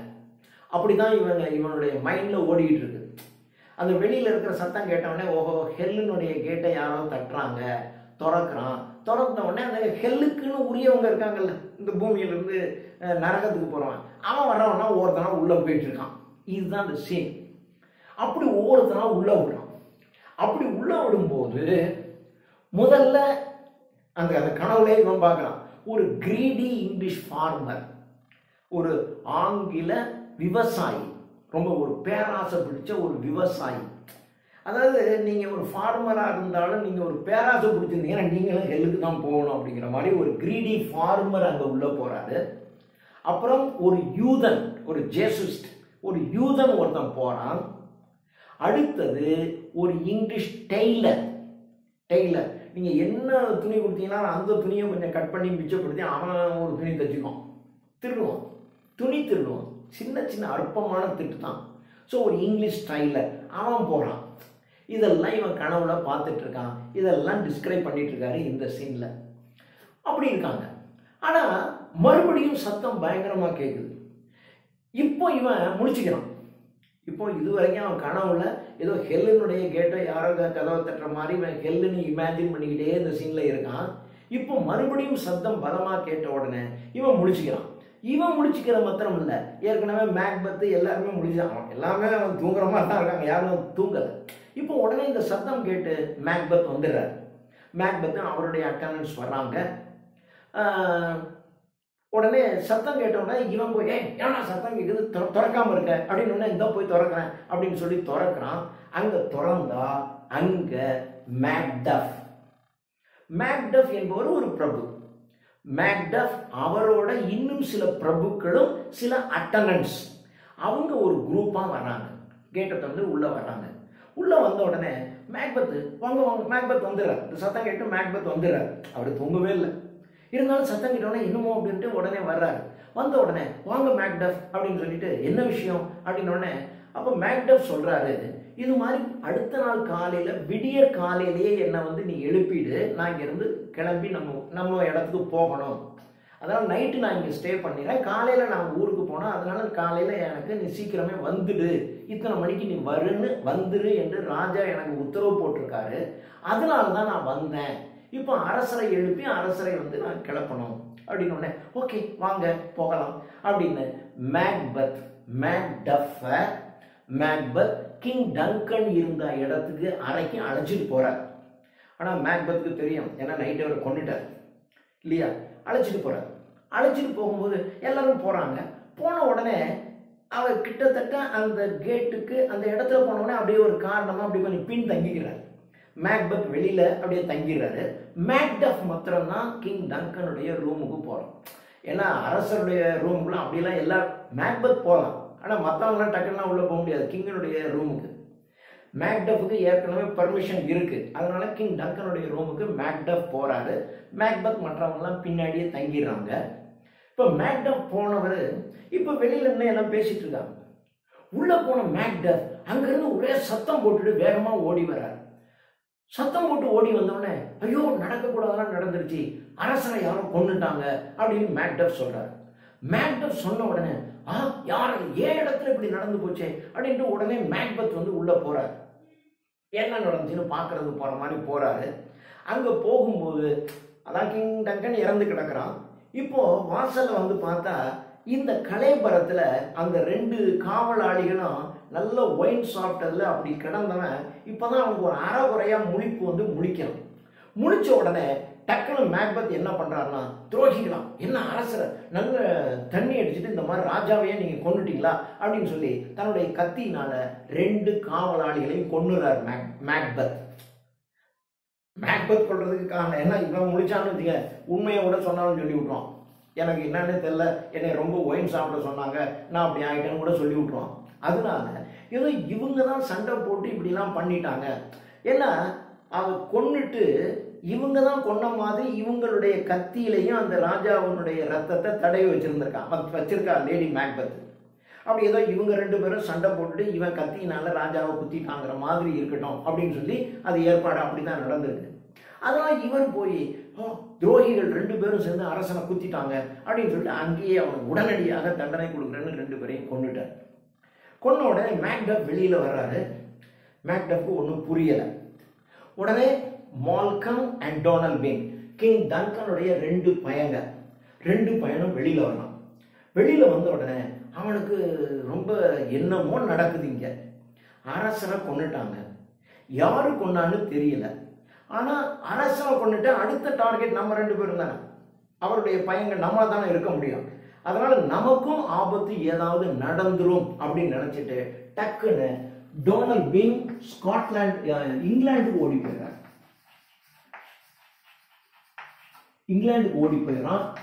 இவன் அயர்லாண்டுக்கு ஓடி போயிடறான்.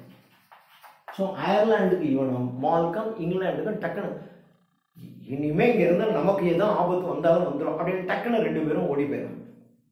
இது இந்த சீன் முடிஞ்சு போகுது. இது 3வது போர்ட்டர் சீன். அடுத்தது 4வது சீன். Second ஆக்ட்ல 4th scene. இந்த சீன்ல the ராஸ் ஏற்கனவே நம்ம பார்த்திருக்கோம் இல்லையா? the ராஸ் ஆங்கஸ், the ராஸ் என்ற பிரபு.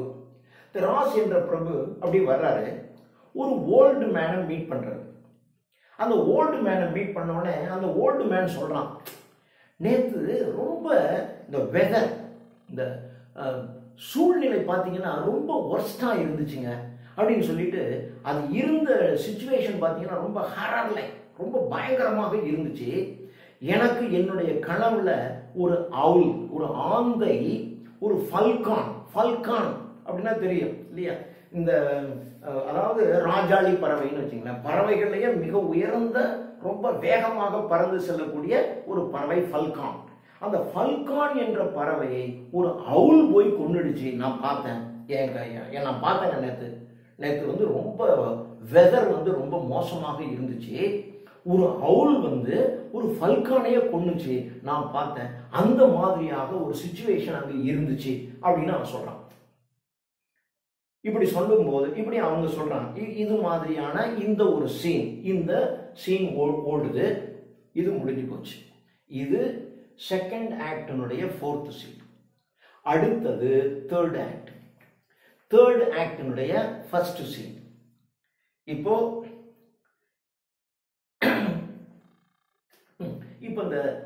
இந்த முதல் சீன் தேர்ட் ஆக்ட், அந்த செகண்ட் ஆக்டினுடைய 4th சீன்லயே மேக்டஃப் வந்து என்ன பண்றாருன்னா, அந்த ராஸ் வந்து அந்த ஓல்டு மேனை மீட் பண்றாரு. அவங்க பேசிட்டு இருக்காங்க இல்லையா? இந்த மீன் டைம் மேக்டஃப் வந்து அதிகாரப்பூர்வமாக அனௌன்ஸ் பண்றாரு, கிங் டங்கன் இறந்து போயிட்டார். அப்போ அரசர் இறந்து போயிட்டாரு. ஆனா என்ன காரணம்னு தெரியல.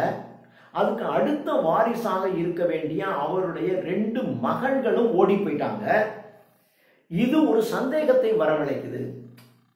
ஏன்னா அரசரை கொண்டுட்டு திடீர்னு பசங்க 2 பேரும் ஓடி போயிட்டான் அப்படின்னா, அந்த பசங்க தான் அரசர் அப்பாவை கொண்டுட்டாங்க. ஏன்னா அடுத்த வாரிசு, அடுத்து பதவி ஏற்க வர வேண்டியது மால்கம் தானே. அதனால நாம பதவி ஏற்கணும். அப்பா கொண்டுட்டாங்க, அடுத்து நாமளே இப்பயே நம்ம ராஜாவாக மாறிடலான்னு மால்கம் டோனல்பின் பிளான் பண்ணி தான் இதை செஞ்சிருந்திருக்கலாம். ஏன்னா அப்பா இறந்தோடனே இவங்க 2 பேரும் எந்த காரணமும் இல்லாம யாருக்கிட்டையும் சொல்லாம ஏன் ஓடி போகணும்? அப்போ ஒரு சஸ்பிஷன் இருக்கு. இப்போ அந்த 2 பேரும் இல்லை. அதுக்கு அடுத்த ரேங்க்ல இருக்கிறது அரசனுடைய எல்லா மரியாதையும் பெற்ற அடுத்த லெவல் பவர்ஃபுல் மேன் வந்து மேக்பெத் தான். அதனால அடுத்து மேக்பெத் தான் இந்த நாட்டினுடைய கிங்காக இருக்கணும் அப்படின்னு செகண்ட் ஆக்டினுடைய அந்த 4th சீன் கடைசியில மேக்டஃப் அனௌன்ஸ் பண்றாரு. இதோட செகண்ட் ஆக்ட் முடிஞ்சு போகுது. இப்போ third ஆக்ட்ல 5 scene. So first ஆக்ட்ல 7, second ஆக்ட்ல 4, third ஆக்ட்ல 5. இது 5 சீன். இப்போ ஃபர்ஸ்ட் சீன். இந்த ஃபர்ஸ்ட் சீன்ல இப்போ இந்த ஃபாரஸ்ட் என்ற அரண்மனை. இந்த அரண்மனையில இப்போ யார் இருக்கா? Macbeth and lady Macbeth. ஏன்னா அதிகாரப்பூர்வமாக அரசரின் அரண்மனை அது. ஸோ ஃபாரஸ்ட்ல மேக்பெத், லேடி மேக்பெத் எல்லா பிரபுக்களும் அங்க இருக்காங்க. இப்போ அரசராக மேக்பெத் இருக்காரு. இப்போ பேங்கோ அதே அரண்மனையில பேங்கோ ஒரு தனி அறையில இருக்கான். தனி அறையில இருந்துட்டு அவனுக்கு ஒரே குழப்பமா இருக்கு. எதையுமே நம்ப முடியல. என்ன நடந்திருக்கு, ஏது நடந்திருக்குன்னு அவனுக்கு ஒண்ணுமே புரியல. இதுல மேக்பெத்துக்கு ஏதாவது ஒரு கை இருக்குமான்னு அவனுக்கு சொல்ல முடியல. ஒரு டவுட்டும் இருக்கு. ஏன்னா எல்லாமே தெரிஞ்சவன் அவன் தான். அதனால கிங் ஆஃப் ஸ்காட்லாந்து ஆகணும்னு இவன் தான் இப்படி பண்ணிட்டானா அப்படின்னு இருக்கு. ஆனா அதை நிரூபிக்கவும் முடியாது, இதை வெளியும் சொல்ல முடியாது. ஏன்னா இப்போ அவன் கிங் ஆயிட்டான். நீங்க போய் இவன் தான் அப்படி செஞ்சானாங்க உடனே தூக்கி கொண்டுடுவாங்க. அதனால பேங்காக் என்ன செய்யறதுன்னே தெரியாம ஒரு தனி அறையில இருந்து அவன் குழம்பி போய் நிற்கிறான். குழம்பி போயிட்டு இருக்கிற அதே சமயத்துல மேக்பெத், லேடி மேக்பெத், மற்ற லார்ட்ஸ், அட்டனன்ஸ் எல்லாருமே வர்றாங்க. வந்த உடனே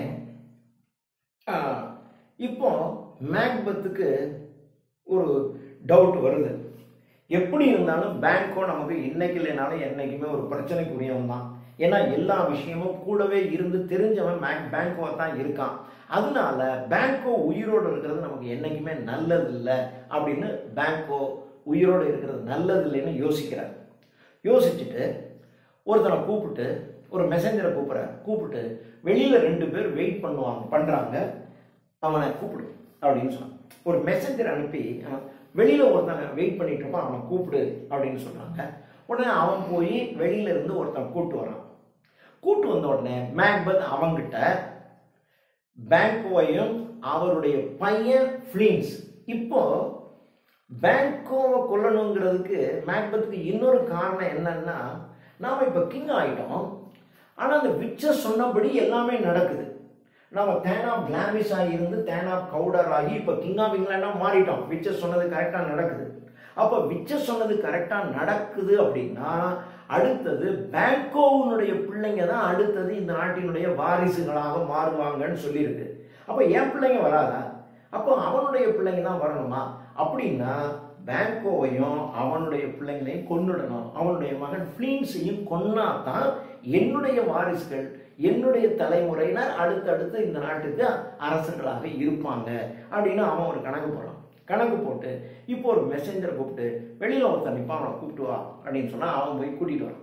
கூட்டிட்டு வந்த உடனே அவங்கிட்ட நீ இந்த மாதிரி 2 மர்டரர்ஸ் ஐடென்டிஃபை பண்ணி சொல்ற, அந்த 2 பேரை சேர்த்துக்க, நீங்க ஒருத்தன் 3 பேரை சேர்ந்துக்குங்க. பேங்கோவையும் அவருடைய பையன் ஃபிளின்ஸையும் நீங்க 3 பேரும் சேர்ந்து அவங்களை கொல்லணும். ஆனா எப்போ கொல்லணும், எப்படி கொல்லணுங்கிறத நான் உங்களுக்கு இன்ஸ்ட்ரக்ட் பண்ணேன். நான் இன்ஸ்ட்ரக்ட் பண்றது வரைக்கும் நீ தயாரா வெயிட் பண்ணிட்டு இப்ப செய் அப்படின்னா டக்குன்னு போய் செஞ்சிடணும், ஞாபகம் வச்சு போ அப்படின்னு சொல்லி அனுப்பிச்சிடாரு. அப்படின்னு சொல்லிட்டு இந்த விஷயம் வெளியில தெரியக்கூடாது, வெளியில தெரிஞ்சா உன் தலை போயிடும் அப்படின்னு சொன்ன உடனே ராஜா சொல்றத மறுத்து சொல்ல முடியுமா? எஸ் அப்படின்னு சொல்லிட்டு அவன் போயிடும். அவன் போன உடனே அடுத்தது யோசிக்கிறான். இப்போ பேங்கோ வர்றார். பேங்கோ வந்த உடனே ஓ பேங்கோ ப்ளீஸ் அப்படின்னு சொல்லிட்டு பேங்கோவோட மேக்பெத் நல்லா பேசுறாரு. நல்லா பேசிட்டு பேங்கோ கிட்ட, பேங்கோ நான் உனக்கு வந்து ஒரு அரண்மனையில் நான் உன்னுடைய நண்பனாக இருந்த மேக்பெத் இன்னைக்கு கிங்கா மாறிட்டேன். இந்த சந்தோஷத்துக்காக நான் உனக்கு ஒரு பெரிய ஃபீஸ்ட் விருந்து ஒன்று கொடுக்கணும்னு நான் நினைக்கிறேன். இன்னைக்கு நீ இந்த விருந்துல கலந்துக்கணும் அப்படின்னு இன்வைட் பண்றாரு. இன்வைட் பண்ண உடனே பேங்கோவும் ஏன்னா அரசர் கூப்பிட்டாச்சு, அதை மறுக்கலாம் முடியாது. எஸ் ஓகே கிங் ராஜா நான் ஒத்துக்கிறேன் வரேன் அப்படின்னு சொல்லி அவனும் ஒத்துக்கிட்டான். So this is the end of this scene. இதுதான் இந்த சீனுடைய முடிவு. ஒத்துக்கிறோம் ரைட். இப்போ அன்று இரவு விருந்து நடக்க போகுது. அந்த விருந்துக்கு பேங்கோ வருகிறேன் என்று ஒத்துக்கொண்டார். So this is the end of second scene. இப்போ தேர்ட் சீன்ல இப்போ பேங்கோ வந்து அவருடைய மகன் ஃபிளின்ஸோட வந்துட்டு இருக்காரு. இந்த விருந்துல கலந்துக்கிறதுக்காக வந்துட்டு இருக்காரு. வந்துட்டு இருக்கும்போது அவங்க வருகின்ற பாதையில இந்த 3 மர்டரர்ஸும் ரெடியா காத்திருக்காங்க. ஏன்னா ஏற்கனவே மேக்பெத் வந்து இன்ஸ்ட்ரக்ஷன் கொடுத்துட்டான், இன்னைக்கு வந்து இங்க விருந்து நடக்குது, இந்த விருந்துக்காக இவங்க நிச்சயமாக பேங்கோவும் சன்னும் வருவாங்க. வருகின்ற வழியில இந்த இடத்துல யாரும் இருக்க மாட்டாங்க, நீ அவங்களை கொன்னுடணும் அப்படின்னு இன்ஸ்ட்ரக்ஷன் கொடுத்தாச்சு. கொடுத்த உடனே இந்த 3 மர்டரர்ஸும் ரெடியாக காத்துட்டு இருக்காங்க அந்த குறிப்பிட்ட இடத்துல. பேங்கோவும் அவருடைய பையன் ஃபிளின்ஸும் 2 பேரும் மெதுவாக வந்துட்டு இருக்காங்க. அவங்க பேசிட்டு வர்றாங்க. பேசிட்டு வரும்போது இப்போ இந்த 3 பேரும் திடீர்னு அவங்க 2 பேர் மேலையும் பாய்ந்து அவங்கள தாக்குறாங்க. தாக்குன உடனே பேங்கோவுக்கு புரிஞ்சு போச்சு, சரி நம்மளையும் கொல்ல போறான்ட்டு. உடனே ஃபிளின்ஸை பார்த்து, ஃபிளின்ஸ் நீ தப்பிச்சு ஓடிடு, எங்க ஓடிப்போ அப்படின்னு சொல்றாங்க. உடனே ஃபிளின்ஸ் வந்து தப்பிச்சு ஓடுறான். ஸோ இவங்க வந்து பேங்கோவை பிடிச்சிட்டாங்க, ஆனால் ஃபிளின்ஸ் வந்து தப்பிச்சு ஓடி போயிட்டான். ஸோ பேங்கோவை கொண்டுடுறாங்க. பேங்கோ கொண்டாச்சு, ஆனால் ஃபிளின்ஸ் தப்பி ஓடி போயிடறான். So this is the end of third scene. இது தேர்ட் சீன்ல இந்த மாதிரி முடிஞ்சு போகுது. அதுக்கப்புறம் அடுத்த சீன், ஃபோர்த் சீன். இந்த 4வது சீன்ல ஆக்சுவலா பேங்க்வெட் ரெடியாக இருக்கு. அங்கே மேக்பெத்துக்கு வந்து தெரியும், அவர் தான் இன்ஸ்ட்ரக்ஷன் கொடுத்துருக்காரு. பேங்க்வெட் எல்லாம் நடக்குது, எல்லா பிரபுக்களும் வந்து ரெடியாக எல்லாம் இருக்காங்க. பேங்கோவின் வருகைக்காக எதிர்பார்த்துட்டு இருக்காங்க. எல்லாம் அங்கே உணவெல்லாம் தயாராகி எல்லாம் கொஞ்ச நேரம் பேசிட்டு இருக்காங்க. அப்போ ஒரே ஒரு மர்டரர், எல்லாம் உட்காந்தாச்சு. பேங்கோவை காணோம், ஏன் பேங்கோவை காணோம் அப்படின்னு தெரியலையே அப்படின்னு சொல்லிட்டு மேக்பெத்தும் உட்காந்துட்டார். வருகின்ற கெஸ்ட் எல்லாம் மேக்பெத் ரிசீவ் பண்ணி அவங்களுடைய போஸ்ட்டுக்கு தந்தார் போல, அவனுடைய பதவிக்கு தந்தார் போல ஒவ்வொரு இருக்கையிலையும் கொண்டு போய் மேக்பெத் அமர வைக்கிறார். எல்லாரையும் அமர வைக்கிறாரு. பேங்கோ இன்னும் வரல. மேக்பெத்தும் என்னடா காணமேன்னு சொல்லிட்டு மேக்பெத்தும் உட்காந்துறாரு.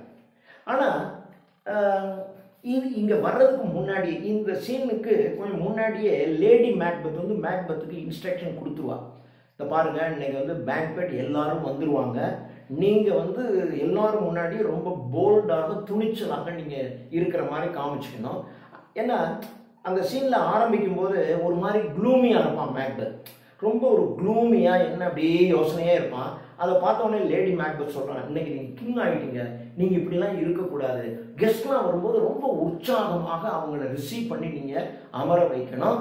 இந்த மாதிரி நீங்கள் ஒரு க்ளூமியாக ஒரு சேடாக இருந்தாக்க மற்றவங்களுக்கு சந்தேகம் வந்துடும், அப்படி இருக்கக்கூடாது, நீங்கள் இப்படி தான் செய்யணும்னு சொல்லி இன்ஸ்ட்ரக்ஷன் கொடுத்து தான் அனுப்பிச்சிருப்பா. லேடி மேக்பெத் அங்கே வந்திருப்பா.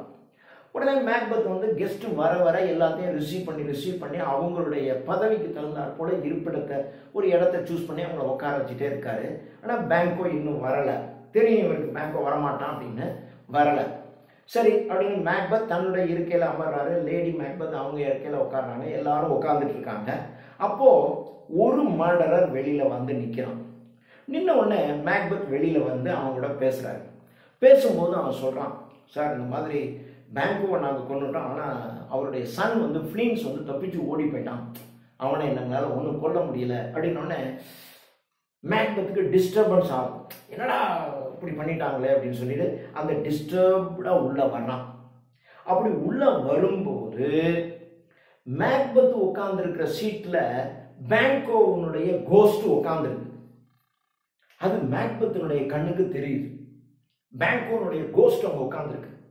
கோஸ்ட் உட்கார்ந்த உடனே ஐயோ என்ன அது அப்படின்னு அப்படி தடுமாறினோடனே அரசர் இப்படி அந்த சீட்டு அவருடைய சீட்டு போய் உட்கார வேண்டியதானே.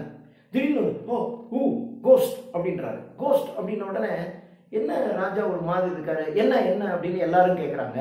லேடி மேக்பெத்துக்கு ஒரு மாதிரி ஷிவரிங் ஆயிடுச்சு. சரி இவன் ரொம்ப ஏதோ பண்ணுறான்டா அப்படின்ட்டு. லேடி மேக்பெத் ஒன்றும் இல்லை, இவருக்கு சின்ன வயசுலேருந்தே இந்த மாதிரியாக ஒன்று இருக்கும், திடீர்னு அவர் எதையாவது பார்த்து டக்குன்னு அவருக்கு ஒரு மாதிரி பயம் வந்த மாதிரி அப்படி பேசுவார், அப்படி தான் இருக்கும், மற்றபடி நீங்கள் ஒன்றும் நினச்சிக்க வேணாம், நீங்கள் பயப்பட வேண்டாம் அப்படின்னு சொல்கிறார். ஆனால் மேக்பெத் இது வந்து ஃபியூ செகண்ட்ஸ் தான், ஒரு ஃபியூ செகண்ட்ஸ் தான் அந்த கோஸ்ட் இருக்கிற மாதிரி தெரியும். ஆனால் இப்போ மேக்பெத் பார்க்குறாரு அந்த கோஸ்ட் இல்லைன்ன உடனே மறுபடியும் தன்னை ரெக்கவர் பண்ணிட்டு சாரி அப்படின்னு சொல்லிட்டு மறுபடியும் தான் இடத்துக்கு போய் உட்கார போறாரு. செகண்ட் டைம் த கோஸ்ட் அப்பியர்ஸ். ரெண்டாவது தடவை அந்த கோஸ்ட் வந்து இவருடைய சீட்டில் உட்காந்துருக்கு. சீட்டில் உட்காந்த உடனே இப்போ அவனுக்கு ரொம்ப ஒரு மாதிரி ஆயிடுச்சு.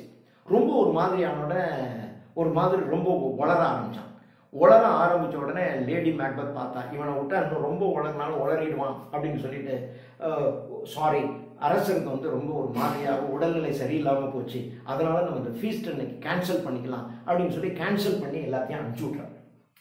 அனுப்பிச்ச உடனே எல்லாத்தையும் அனுப்பிச்ச உடனே இப்போ மறுபடியும் மேக்பெத் பார்க்குறான், ஒன்றும் இல்லை.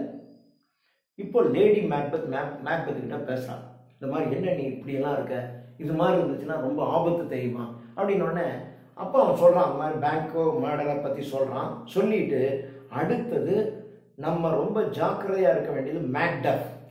ஏன் அப்படின்னா மேக்டஃப் என்ன பண்ணிட்டான்னா இப்போ திடீர்னு அவன் ஓடி போயிட்டான், இங்கிலாந்துக்கு போயிட்டான்.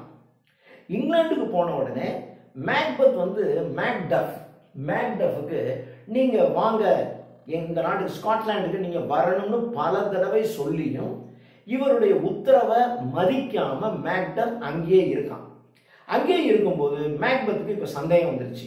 இப்போ மேக்டஃபுக்கும் நம்ம மேலே சந்தேகம் வந்திருக்கு, அதனால தான் நம்மகிட்ட இருந்து தப்பிச்சு அவன் அங்கே ஓடி போயிட்டான்.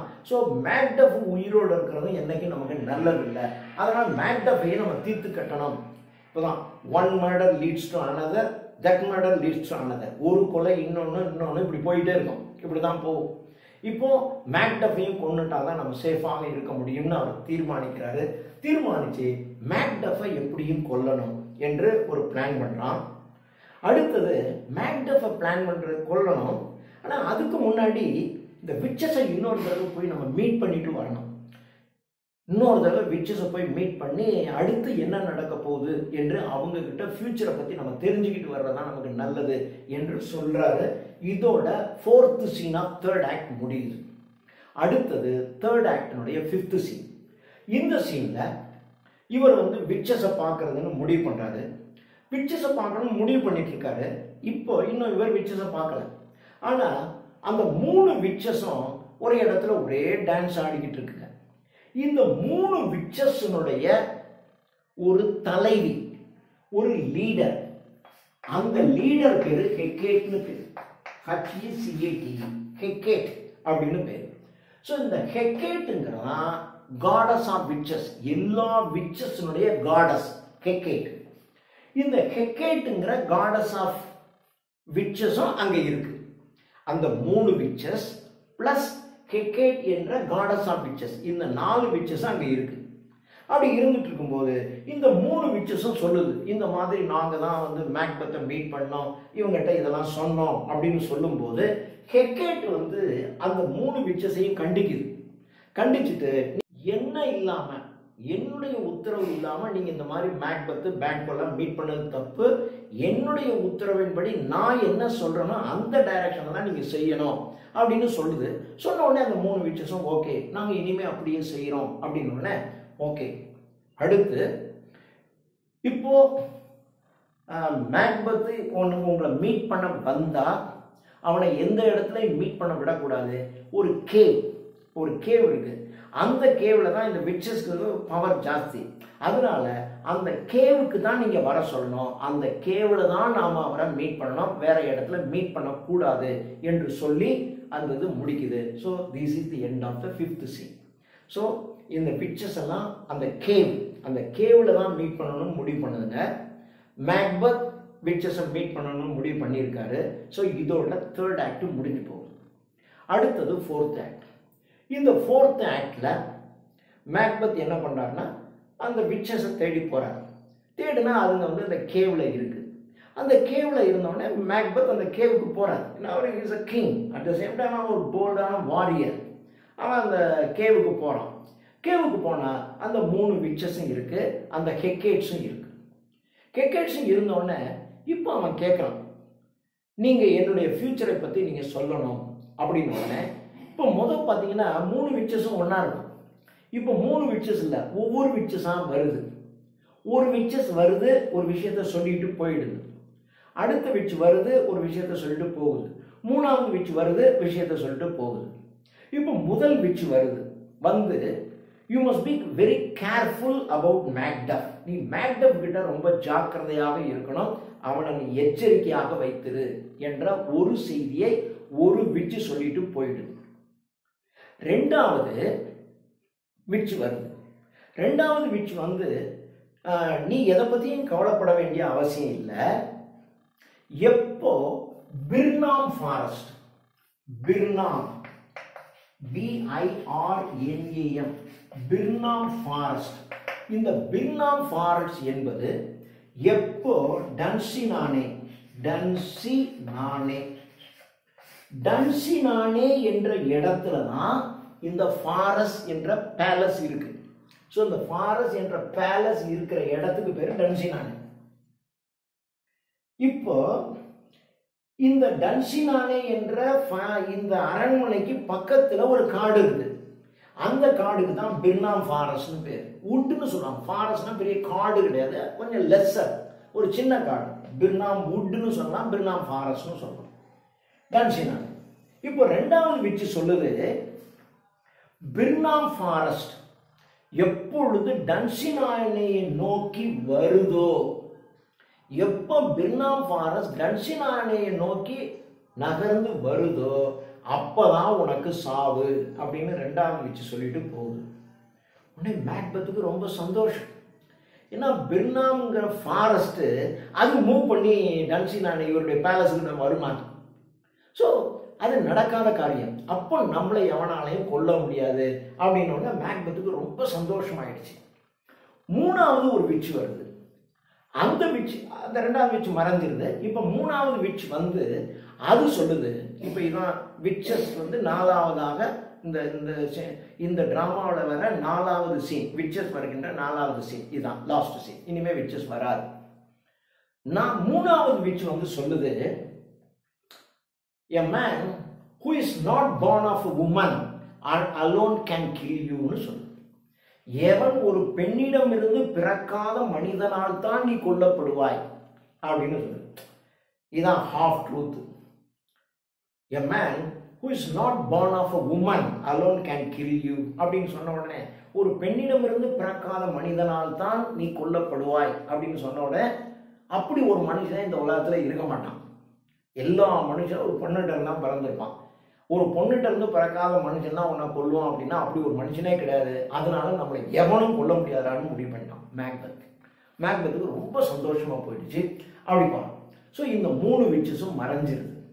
3 விச்சஸும் மறைஞ்ச உடனே இப்போ ஒரு சின்ன ஒரு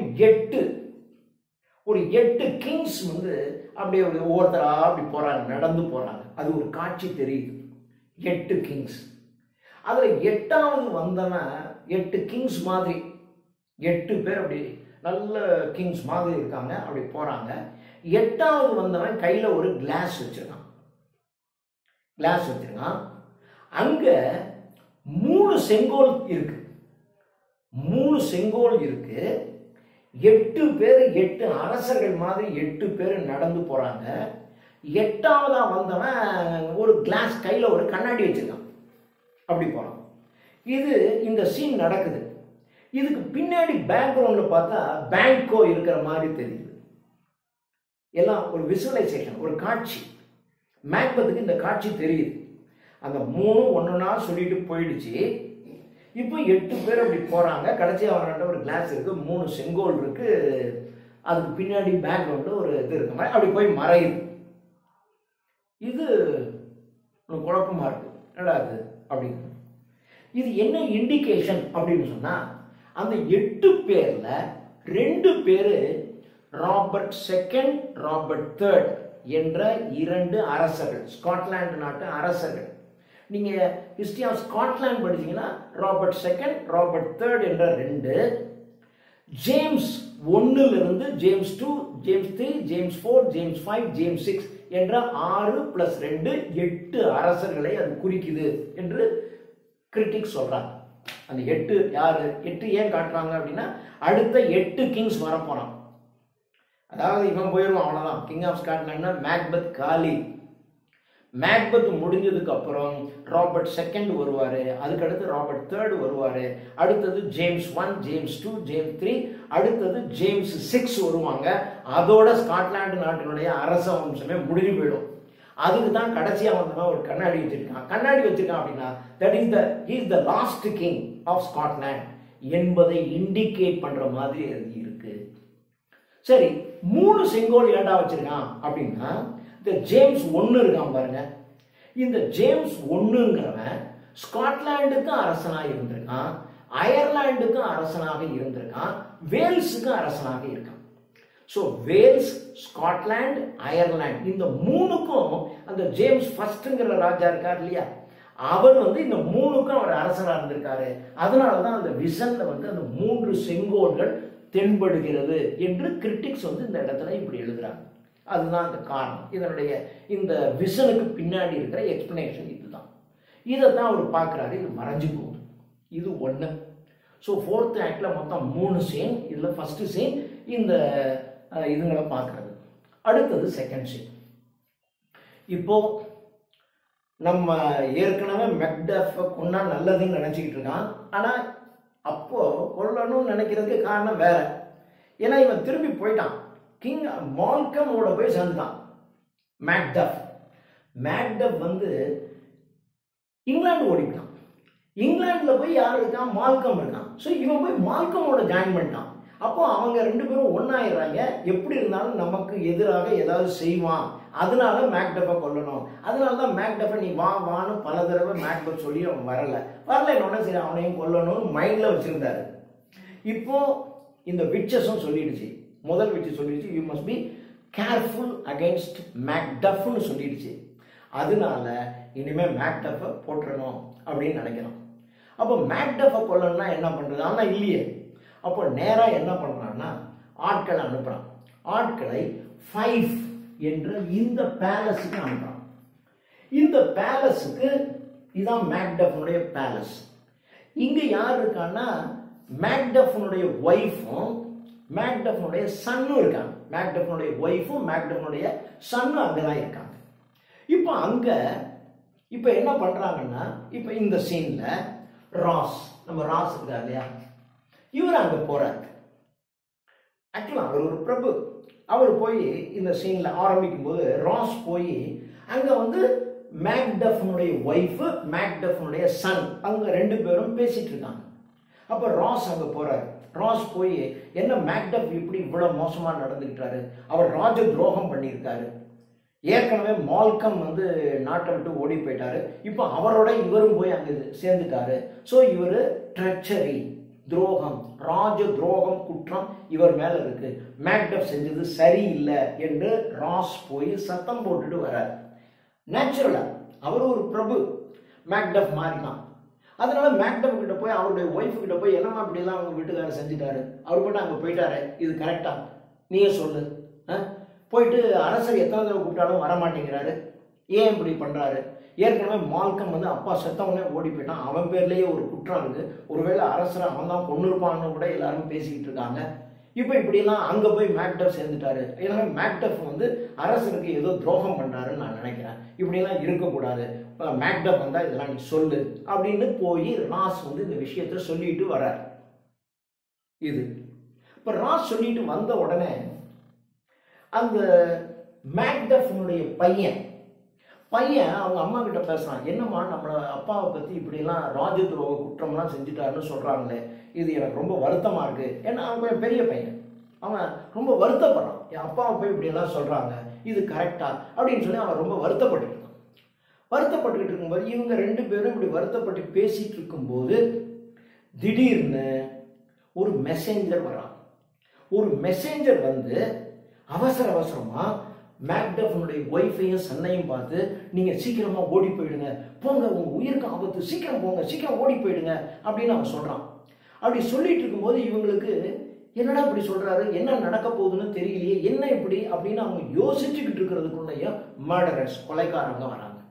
கொலைக்காரங்க வந்த உடனே அவங்க வந்து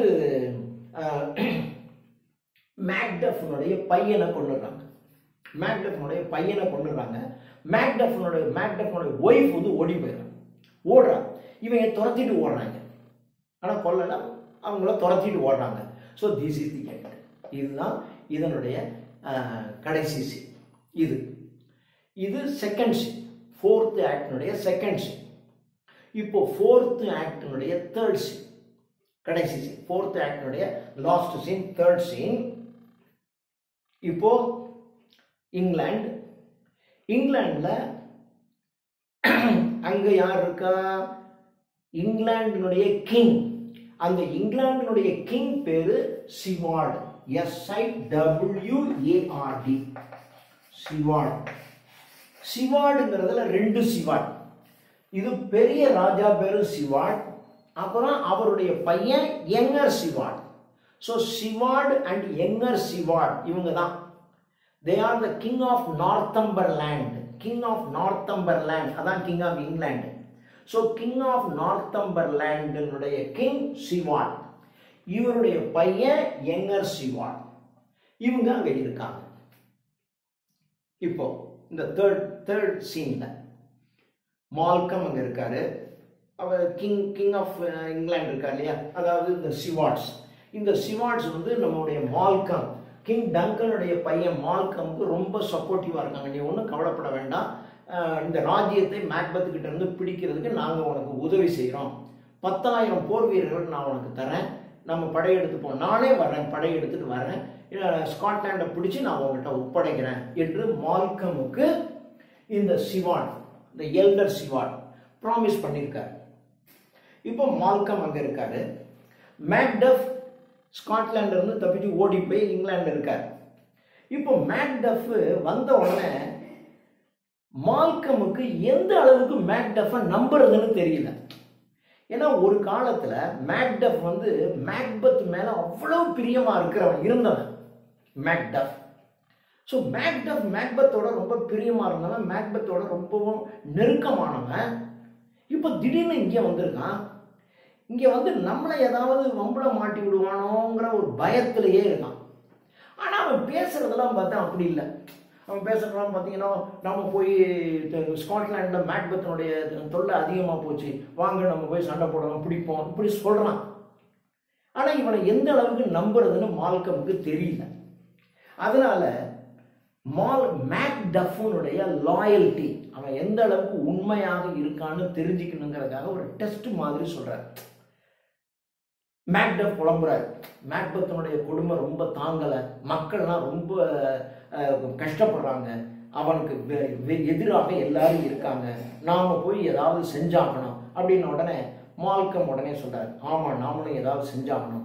மேக்டஃப், நம்ம என்ன செய்யலாம்னா, நாம 2 பேரும் போய் ஏதாவது ஒரு தனியான இடம், யாருமே ஆளே இல்லாத இடத்துல போய் நாம 2 பேரும் உட்கார்ந்து ஒன்று அழுவோம், கடவுளே இந்த நாட்டை நீ எப்படியாவது காப்பாத்து என்று நாம ஒன்று அழுவோம், வா மேக்டஃப் போகலாம் அப்படின்னு மால்கம் சொல்றான். வேணும்னு உடனே மேக்டஃப்க்கு ஒரு இரிட்டேஷன் ஆயிடுச்சு.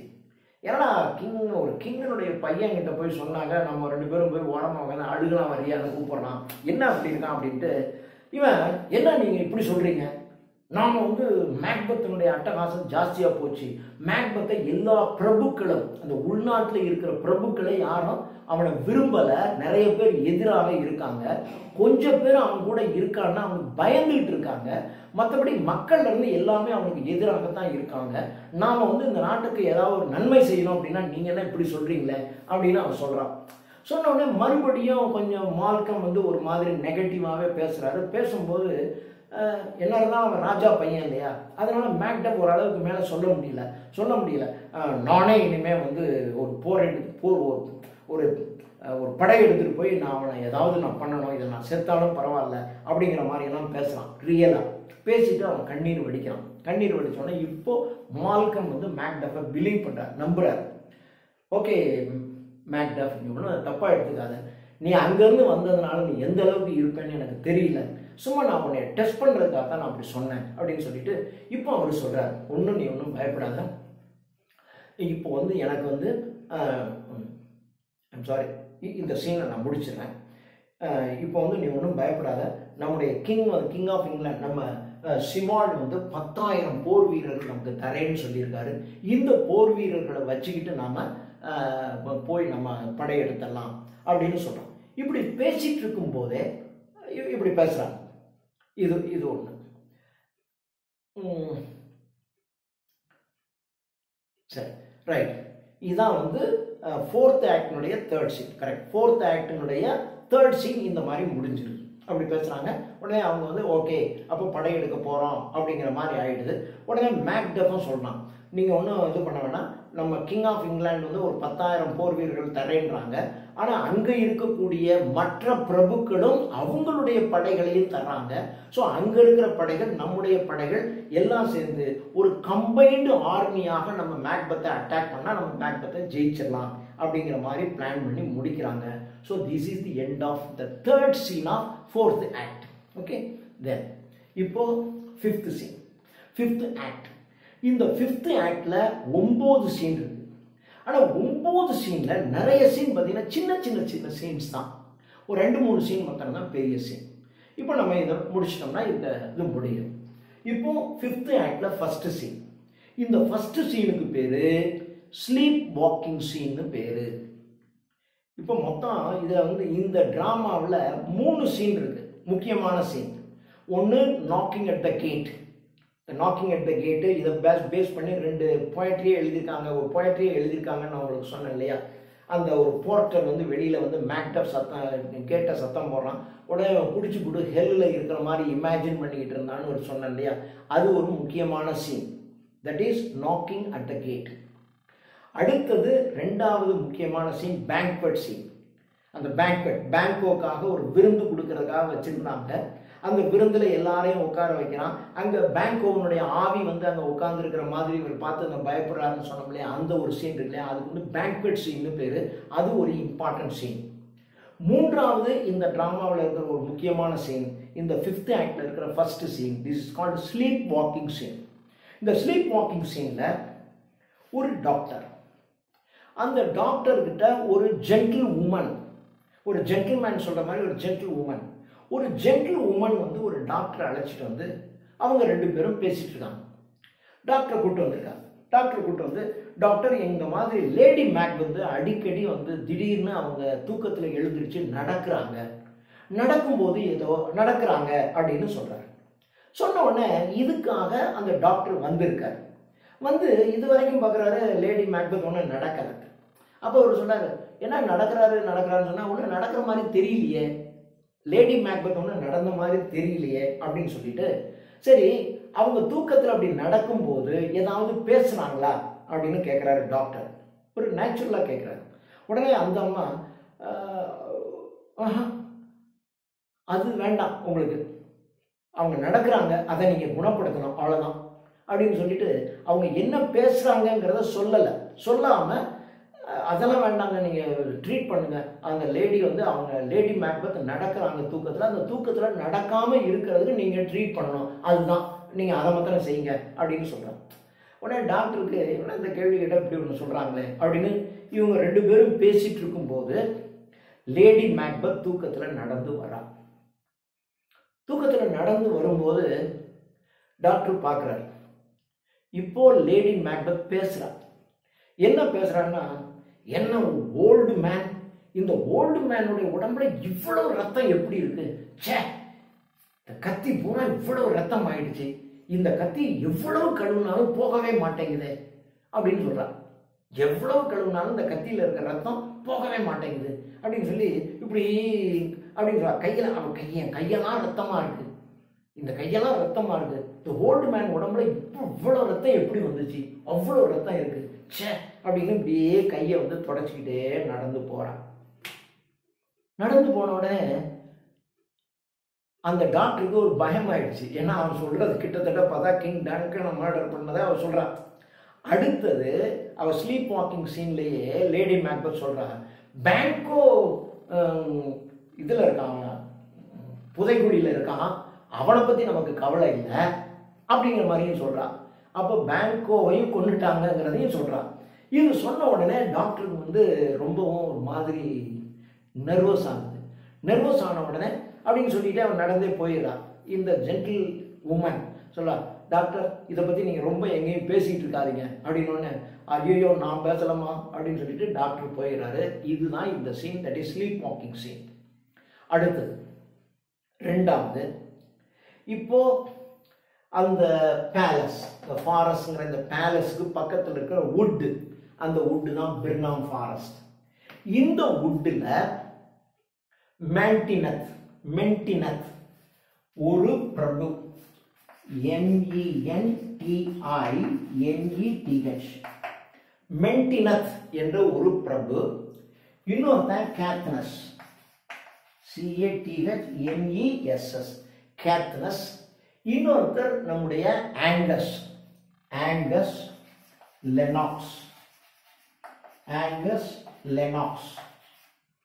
ஸோ மென்டினத், கேத்னஸ், ஆங்கஸ், லெனாக்ஸ், இந்த 4 பேரும் பிரபுக்கள். அவனுடைய ஆர்மி இருக்கும் இல்லையா, அவனுக்கு ஒரு சின்ன ஆர்மி இருக்கு, அந்த ஆர்மியோட பிர்னாம் ஃபாரஸ்ட்ல வெயிட் பண்ணிட்டு இருக்காங்க. அப்படி வெயிட் பண்ணிட்டு இருக்கும்போது இந்த 4 பேரும் என்ன நடக்குதுங்கிறத பேசுறாங்க. இப்போ ரைட்டு, நாம இங்க வந்துட்டோம், 4 ஆர்மி இங்க இருக்கு. அடுத்தது நம்ம கிங் ஆஃப் இங்கிலாந்துல இருந்து 10,000 பேரோட அவங்க வரப்போறாங்க. இப்போ அவங்க ஆர்மி இங்க வந்துருச்சுன்னா நம்முடைய லோக்கல் ஆர்மி, நம்முடைய 4 பேருடைய ஆர்மி இருக்கு, இது எல்லாம் சேர்ந்து கம்பைன்டு ஆர்மியா நம்ம பவர்ஃபுல்லா மாறிடுவோம். ஆனாலும் மேக்பெத்ங்கிற king of Scotland, Macbeth powerful, மேக்பெத்தே ஒரு பெரிய வாரியர், இருந்தாலும் அவரை ஜெயிக்க முடியுமான்னு சொல்ல முடியாது. ஆனால் நம்ம நிச்சயம் ஜெயிச்சிடலாம்.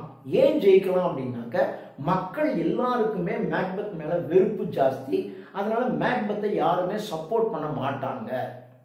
இந்த மீன் டைம் நம்ம 4 பேரும் வந்துட்டோம், நம்மள மாதிரி இருக்க மற்ற பிரபுக்களும் மேக்பெத் மேல ஒரு வெறுப்புல தான் இருக்காங்களே ஒழிய அவனுக்கு உதவி செய்ய மாட்டாங்க. இப்ப நம்ம போல்டா வெளியில வந்துட்டோம், ஆனா மத்தவன் பேசாம உட்காந்துருப்பான ஒழிய ராஜாவுக்கு ஹெல்ப் எல்லாம் பண்ண மாட்டான். ராஜாவுக்கு ஒரு படை எடுக்கும்போது உன் படையை அனுப்பிவிடு அப்படின்னா அவனை அனுப்ப மாட்டான். ஸோ அதனால நம்ம எப்படியும் ஜெயிச்சிடலாம் என்று இந்த சிச்சுவேஷனை இவங்க டிஸ்கஸ் பண்ணி பேசிட்டு இருக்காங்க. So this is the second scene. இது ரெண்டாவது சீன். அடுத்தது தேர்ட் சீன். இப்போ இந்த மேக்பெத் அவருடைய அரண்மனையில் இருக்காரு. அரண்மனையில் இருக்கும்போது ஒரு போர் வீரன் சொல்றான், சார் இது மாதிரி கிங் ஆஃப் ஸ்காட்லாந்து இங்கிலாந்துல இருந்து 10,000 போர் வீரர்களோட அவங்க வரப்போறாங்களாம் அப்படின்னு சொல்றான். சொன்ன உடனே இவருக்கு ஒன்றும் பயமே இல்லை. ஏன் பயம் இல்லைன்னா இவனுக்கு நல்லா தெரியும் பிர்னாம் ஃபாரஸ்ட் எப்போ இந்த டன்சினானே என்ற இடத்துல இருக்க இந்த ஃபாரஸ்ட் என்ற இந்த பேலஸ் இருக்கிற இடம் டன்சினானேயை நோக்கி எப்போ பிர்னாம் ஃபாரஸ்ட் வருதோ அப்போதான் நமக்கு ஆபத்து. அது வரைக்கும் நமக்கு ஆபத்து இல்லை, அதுபடி ஒன்று நடக்காது. அதுக்கப்புறம் a man who is not born of a woman அவனால தான் நமக்கு சாவு, அது நமக்கு கிடையாது என்று அவனுக்கு பயமே இல்லை மேக்பெத். பொதுவாக மேக்பெத் ஒரு பெரிய வாரியர், அவனுக்கு எப்பயுமே பயம் கிடையாது. இதுவும் அவனுக்கு சப்போர்ட்டிவா இருக்கிறதுனால அவன் பயப்படாம இருக்கான். 10,000 எவ்வளவு பேர் வந்தாலும் எனக்கு கவலை இல்லை அப்படிங்கிற மாதிரி அவன் பயப்படாம இருக்காரு. அப்படி இருக்கும்போது அங்க டாக்டர் வரான். இந்த டாக்டர் வரும்போது உடனே மேக்பெத் என்ன பண்றான்னா, டாக்டர் வராரு, தன்னுடைய இவனுக்கு அடுத்த ரைட் ஹேண்டாக ஒருத்தன் இருக்கான். மேக்பெத்துக்கு ரைட் ஹேண்டாக ஒருத்தன் இருக்கான். அவன் பேரு செய்டன் பேரு. SEYTON செய்டன். இந்த செய்டன்கிறவனை ஒரு ஆள் அனுப்பி செய்டனை போய் நீ கூட்டிட்டு வா அப்படின்னு சொல்றாங்க. அப்போ செய்டனை கூப்பிட்டு வர்றதுக்காக ஒருத்தன் போறான். இப்போ ராஜா தனியா இருக்காரு மேக்பெத். அப்போ தனியாக இருக்கும்போது அப்படியே அவர் ஒரு சாலிலுக்கு தானா பேசுறாரு. பேசும்போது என்ன ராஜா ஆயிட்டோம், இது பேசாம ராஜா ஆகாமே இருந்திருக்கலாம். இந்த ராஜா ஆனதுனால நமக்கு தூக்கம் போச்சு, ஆனர் நமக்கு மரியாதை போச்சு, நம்முடைய செல்வாக்கு எல்லாமே நம்ம இழந்துதான் போயிட்டோமே ஒழிய ஒரு கிங்குங்கிற பதவி கிடைச்சிருக்கு. ஆனா we have lost everything, எல்லாவற்றையும் நாம இழந்துல போயிட்டோம். நமக்கு என்ன கிடைச்சிருக்கு கடைசியில, எல்லாம் போயிடுச்சு அப்படின்னு சொல்லி ஒரு சாலிலோக்கி பேசிட்டு இருக்காரு. அப்படி பேசிட்டு இருக்கும்போது டாக்டர் அங்க வராரு. டாக்டர் வந்த உடனே டாக்டர்கிட்ட கேட்கிறாரு, டாக்டர் லேடி மேக்பெத் எப்படி இருக்காங்க அப்படின்ன உடனே டாக்டருக்கு ஏற்கனவே உதறல் எடுத்து போய்க்கிறாங்க. ஏன்னா அந்த லேடி மேக்பெத் வளர்னதை வச்சு கிங் டங்கனை இவங்க தான் கொண்டிருக்கான், பேங்கோவையும் இவங்க தான் கொண்டிருக்காங்கன்னு அவனுக்கு தெரிஞ்சு போச்சு. இதை வெளியிலையும் சொல்ல முடியாது. அதனால அவன் வளரல, லேடி மேக்பெத்து இருக்காங்க, ஓரளவுக்கு காப்பாத்திடலாம், ஆனாலும் சொல்ல முடியாது இப்படிங்கிற மாதிரி ஒரு பதில் அவன் சரியா சொல்லலை. சொன்ன உடனே ராஜாவுக்கு கோபம் வந்தது. என்ன உன்னுடைய மெடிசின் இவ்வளவு தானே, உன் மெடிசனை வச்சு ஆஃப்டர் ஆல் ஒரு லேடியவே உன்னால குணப்படுத்த முடியாது, நீலாம் என்ன டாக்டரா இருக்க அப்படிங்கிற மாதிரி அப்படி சொல்லி அதை முடிக்கிறாரு. ஸோ இதோட இந்த சீன் முடிஞ்சு போகுது. அடுத்தது ஃபோர்த் சீன். இது ரொம்ப சின்ன சீன். இப்போ கம்பைன்டு ஆர்மி கிங் ஆஃப் ஸ்காட்லாண்ட்ல இருந்து வந்துடுது, கிங் ஆஃப் இங்கிலாந்துல இருந்து 10,000 போர் வீரர்கள் வந்துடுறாங்க. நம்முடைய ஆட்களுடைய படை இந்த மென்டியத், கேத்னஸ், ஆங்கஸ், லெனாக்ஸ் இவங்களுடைய படைகள் அங்கே இருக்கு. எல்லாம் சேர்ந்து ஒரு கம்பைன்டு ஆர்மியா மாறுது. கம்பைன்டு ஆர்மியா மாறின உடனே அங்க மால்கம் வந்துடுறாரு, மேக்டஃபும் வந்துடுறாங்க, எல்லாம் வந்துடுறான். மேக்டஃப், மால்கம், அடுத்தது இந்த சிவாட் எல்டர் சிவாட் அண்ட் யங்கர் சிவாட், இந்த 2 சிவாட்டும் வந்துடுறாங்க. அவங்களுடைய படையை வழி நடத்துறாங்க, எல்லாம் வந்துடுறாங்க. இப்போ மால்கம் அந்த கம்பைன்டு ஆர்மியை பத்தி பார்த்து சொல்றார், வீரர்களே நம்ம எவ்வளவு பேர் இருக்கோம்னு மேக்பெத்துக்கு தெரியக்கூடாது. அதனால நம்முடைய எண்ணிக்கையை மறைப்பதற்காக இந்த பிர்னாம் ஃபாரஸ்ட்ல இருக்கக்கூடிய மரத்தின் கிளைகளை நீங்க ஒவ்வொருத்தரும் வெட்டிட்டு நீங்க நடந்து போகும்போது இந்த கிளையை நீங்க உங்க முன்னாடி மறைச்சிக்கிட்டு போங்க. அப்போ கிளையை வச்சு மறைச்சிட்டாங்க. ஃப்ரண்ட் ரோல போறவன் அந்த கிளையை வச்சு மறைச்சிட்டான்னு வச்சுங்க, பின்னாடி யார் வரா எத்தனை பேர் வரான்னு அவனுக்கு கணக்கு தெரியாது, நம்ம ஈஸியாக அட்டாச் பண்ணிடலாம் என்று ஐடியா கொடுக்கலாம் இந்த இடத்துல. So this is the fourth scene. So a small scene, fourth scene. அடுத்தது ஃபிஃப்த் சீன். இந்த சீன்ல இந்த ஃபாரஸ்ட் என்ற பேலஸ்ல ஒரு பின்பகுதியில் பின்னாடி மேக்பெத் உட்கார்ந்துருக்காரு. செய்டன் என்ற அவனுடைய முக்கியமான ஆள் செய்டன் இருக்கான். இன்னும் சில ஒரு 4-5 பேர் அட்டண்டன்ஸ் மாதிரி எல்லாரும் இருக்காங்க. அவங்க உட்காந்து பேசிட்டு இருக்காங்க, எப்படி இந்த வார் போகும் அப்படிங்கிற மாதிரி பேசுறாங்க. அப்படி பேசும்போது என்னதான் பேசினாலும் மேக்பெத் வந்து ரொம்ப போல்டா தான் இருக்கார். நமக்கு சாவு கிடையாது, நம்மளை எவனும் கொல்ல முடியாது, வேணா அந்த அரண்மனையை பிடிக்கும் போடா அப்படின்னு சொன்னா அவன் எதை பத்தியும் கவலைப்படாம போல்டா தான் அவன் இருக்கான். அப்படி இருக்கும்போது அப்போ திடீர்னு ஒரு சத்தம் கேட்குது. ஒரு சத்தம் கேட்ட உடனே செய்டன் கிட்ட நீ என்னன்னு போய் பாரு, என்ன சத்தம் வருது அப்படின்னு போய் நீ பாரு அப்படின்னு சொல்றாங்க. உடனே செய்டன் ஓடுறான்.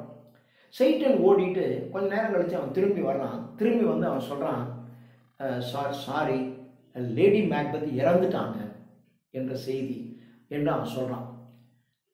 சொன்ன உடனே மேக்பெத்துக்கு ஒரு மாதிரி வருத்தமாகுது. அப்போ அவர் வந்து சொல்றார், மனுஷன் என்னவாக இருந்தாலும் இந்த இடத்துல ஒரு முக்கியமான dialogue, the helplessness of human being.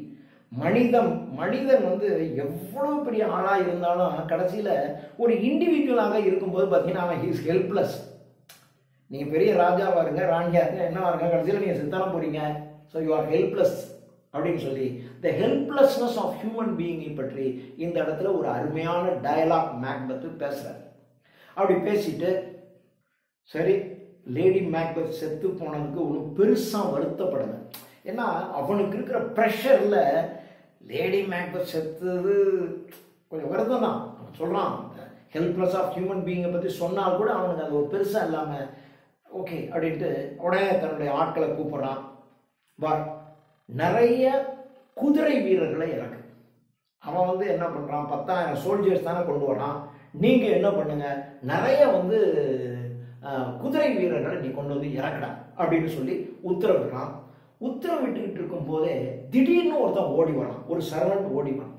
Servant ஓடி வந்து சார் ஐயோ அப்படின்னா, ஏன்னா என்ன விஷயம் அப்படின்னு, சார் பிர்னா ஃபாரஸ்ட் நம்ம பேலஸ்க்கு வருது சார்.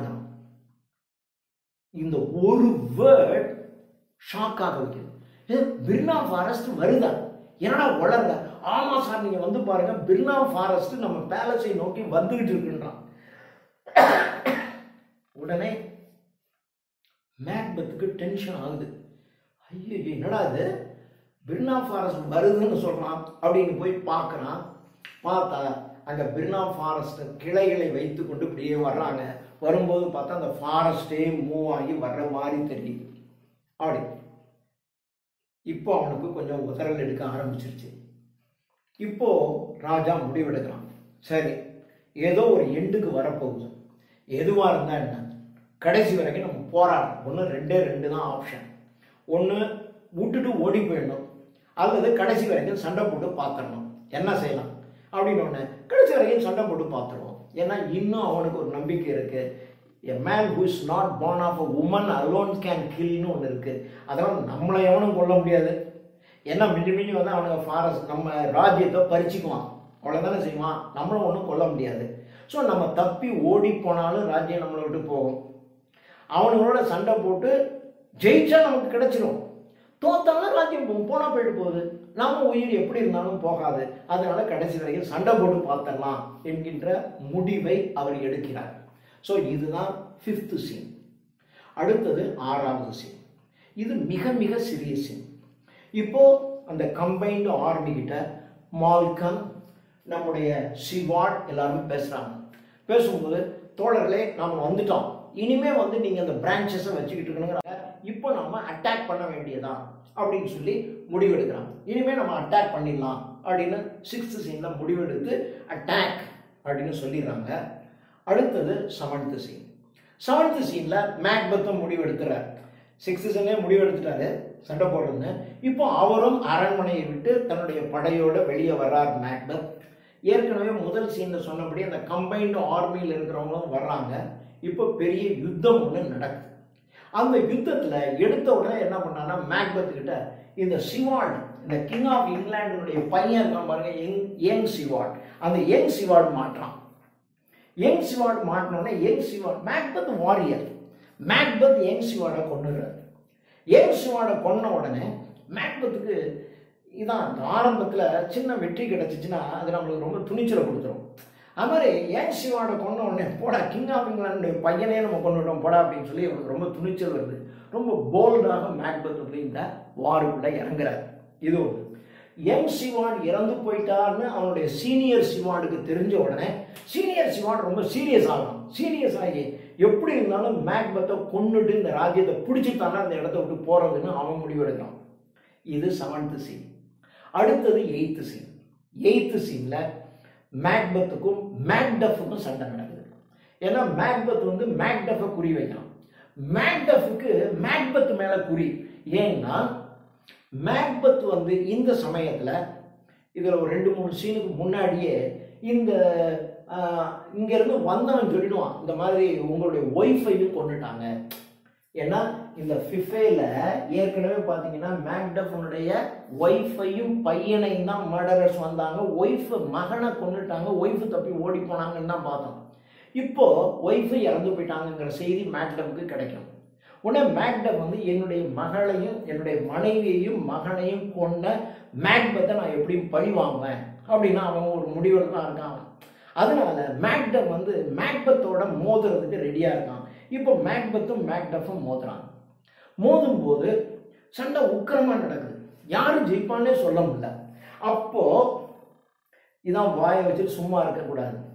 மேக்பெத் சொல்றான், மேக்டஃப் உன்னால என்னை ஒன்றும் செய்ய முடியாதா? நான் வந்து என்ன a man who is not born of a woman alone can kill me, that you cannot kill, then I am always the winner ன்னு அடிச்சு விடலாம். அடிச்சு விட்டோடனே மேக்டஃப் சொல்றான், டே நான் தாண்டா அவன், நான் எங்க அம்மா வயிற்றுல இருக்கும் போதே ப்ரீ மச்சூர்ல நான் கொஞ்சம் மச்சூர்ட் ஆயிட்டேன். அதனால எங்க அம்மா என்னை பெத்தெடுக்கல, எங்க அம்மா வயிற்ற கிழிச்சு என்னை வெளியில எடுத்தாங்க. ஸோ ஐ ஆம் the man who is not born of a woman அப்படின்னு சொல்றான். இது சொன்ன உடனே சைக்காலஜிக்கலாக மேக்பெத் வீக் ஆகிறார். மேக்பெத் இல்லைன்னா மேக்பெத் வாரியர், அவனை ஜெயிக்கலாம் முடியாது. ஆனால் இப்போ சைக்காலஜிலாம் மேக்பெத் ஐயோ அப்போ இவன் தான் நம்மளை கொல்ல போறான்னு தெரிஞ்சு போச்சு. அப்போ இதுவரையிலும் அஃபென்ஸ்ல ஆடிக்கிட்டு இருந்த மேக்பெத் இப்போ டிஃபென்ஸ்ல ஆட ஆரம்பிக்கிறாரு. டிஃபென்ஸ்ல ஆட ஆரம்பிச்சு கடைசியில் மேக்பெத்தை கொன்றுறார். ஸோ மேக்பெத் இறந்து போயிறார். லேடி மேக்பெத் செத்தாச்சு, மேக்பெத் செத்தாச்சு, எல்லாம் முடிஞ்சு போகுது. So this is the end of the 8th scene. Then the 9th scene, the last scene. இதுவும் ஒரு சின்ன சீன் தான். இப்போ மால்கம், சிவார்ட், இப்போ டோனல்பின் வந்துடுறான். டோனல்பின் எல்லாரும் இந்த ஃபாரஸ்ட் என்ற இதுக்குள்ள நுழையிறாங்க. மேக்டஃபும் நுழையிறான். இப்போ எல்லா பிரபுக்களும் இந்த ஆங்கஸ், லெனாக்ஸ், ராஸ் என்ற எல்லா பிரபுக்களும் வந்துடுறாங்க. மேக்பெத்துக்கு பயந்துகிட்டு இருந்த பிரபுக்களும் மால்கம் வந்துட்டாருன்னு சொன்ன உடனே எல்லாரும் வந்துடுறாங்க. இப்போ அரண்மனையே கிங் டங்கன் இருக்கும்போது எப்படி இருந்துச்சோ அந்த மாதிரி ஒரு ஹாப்பியாக இருக்கு. So this is the end of the 9th scene.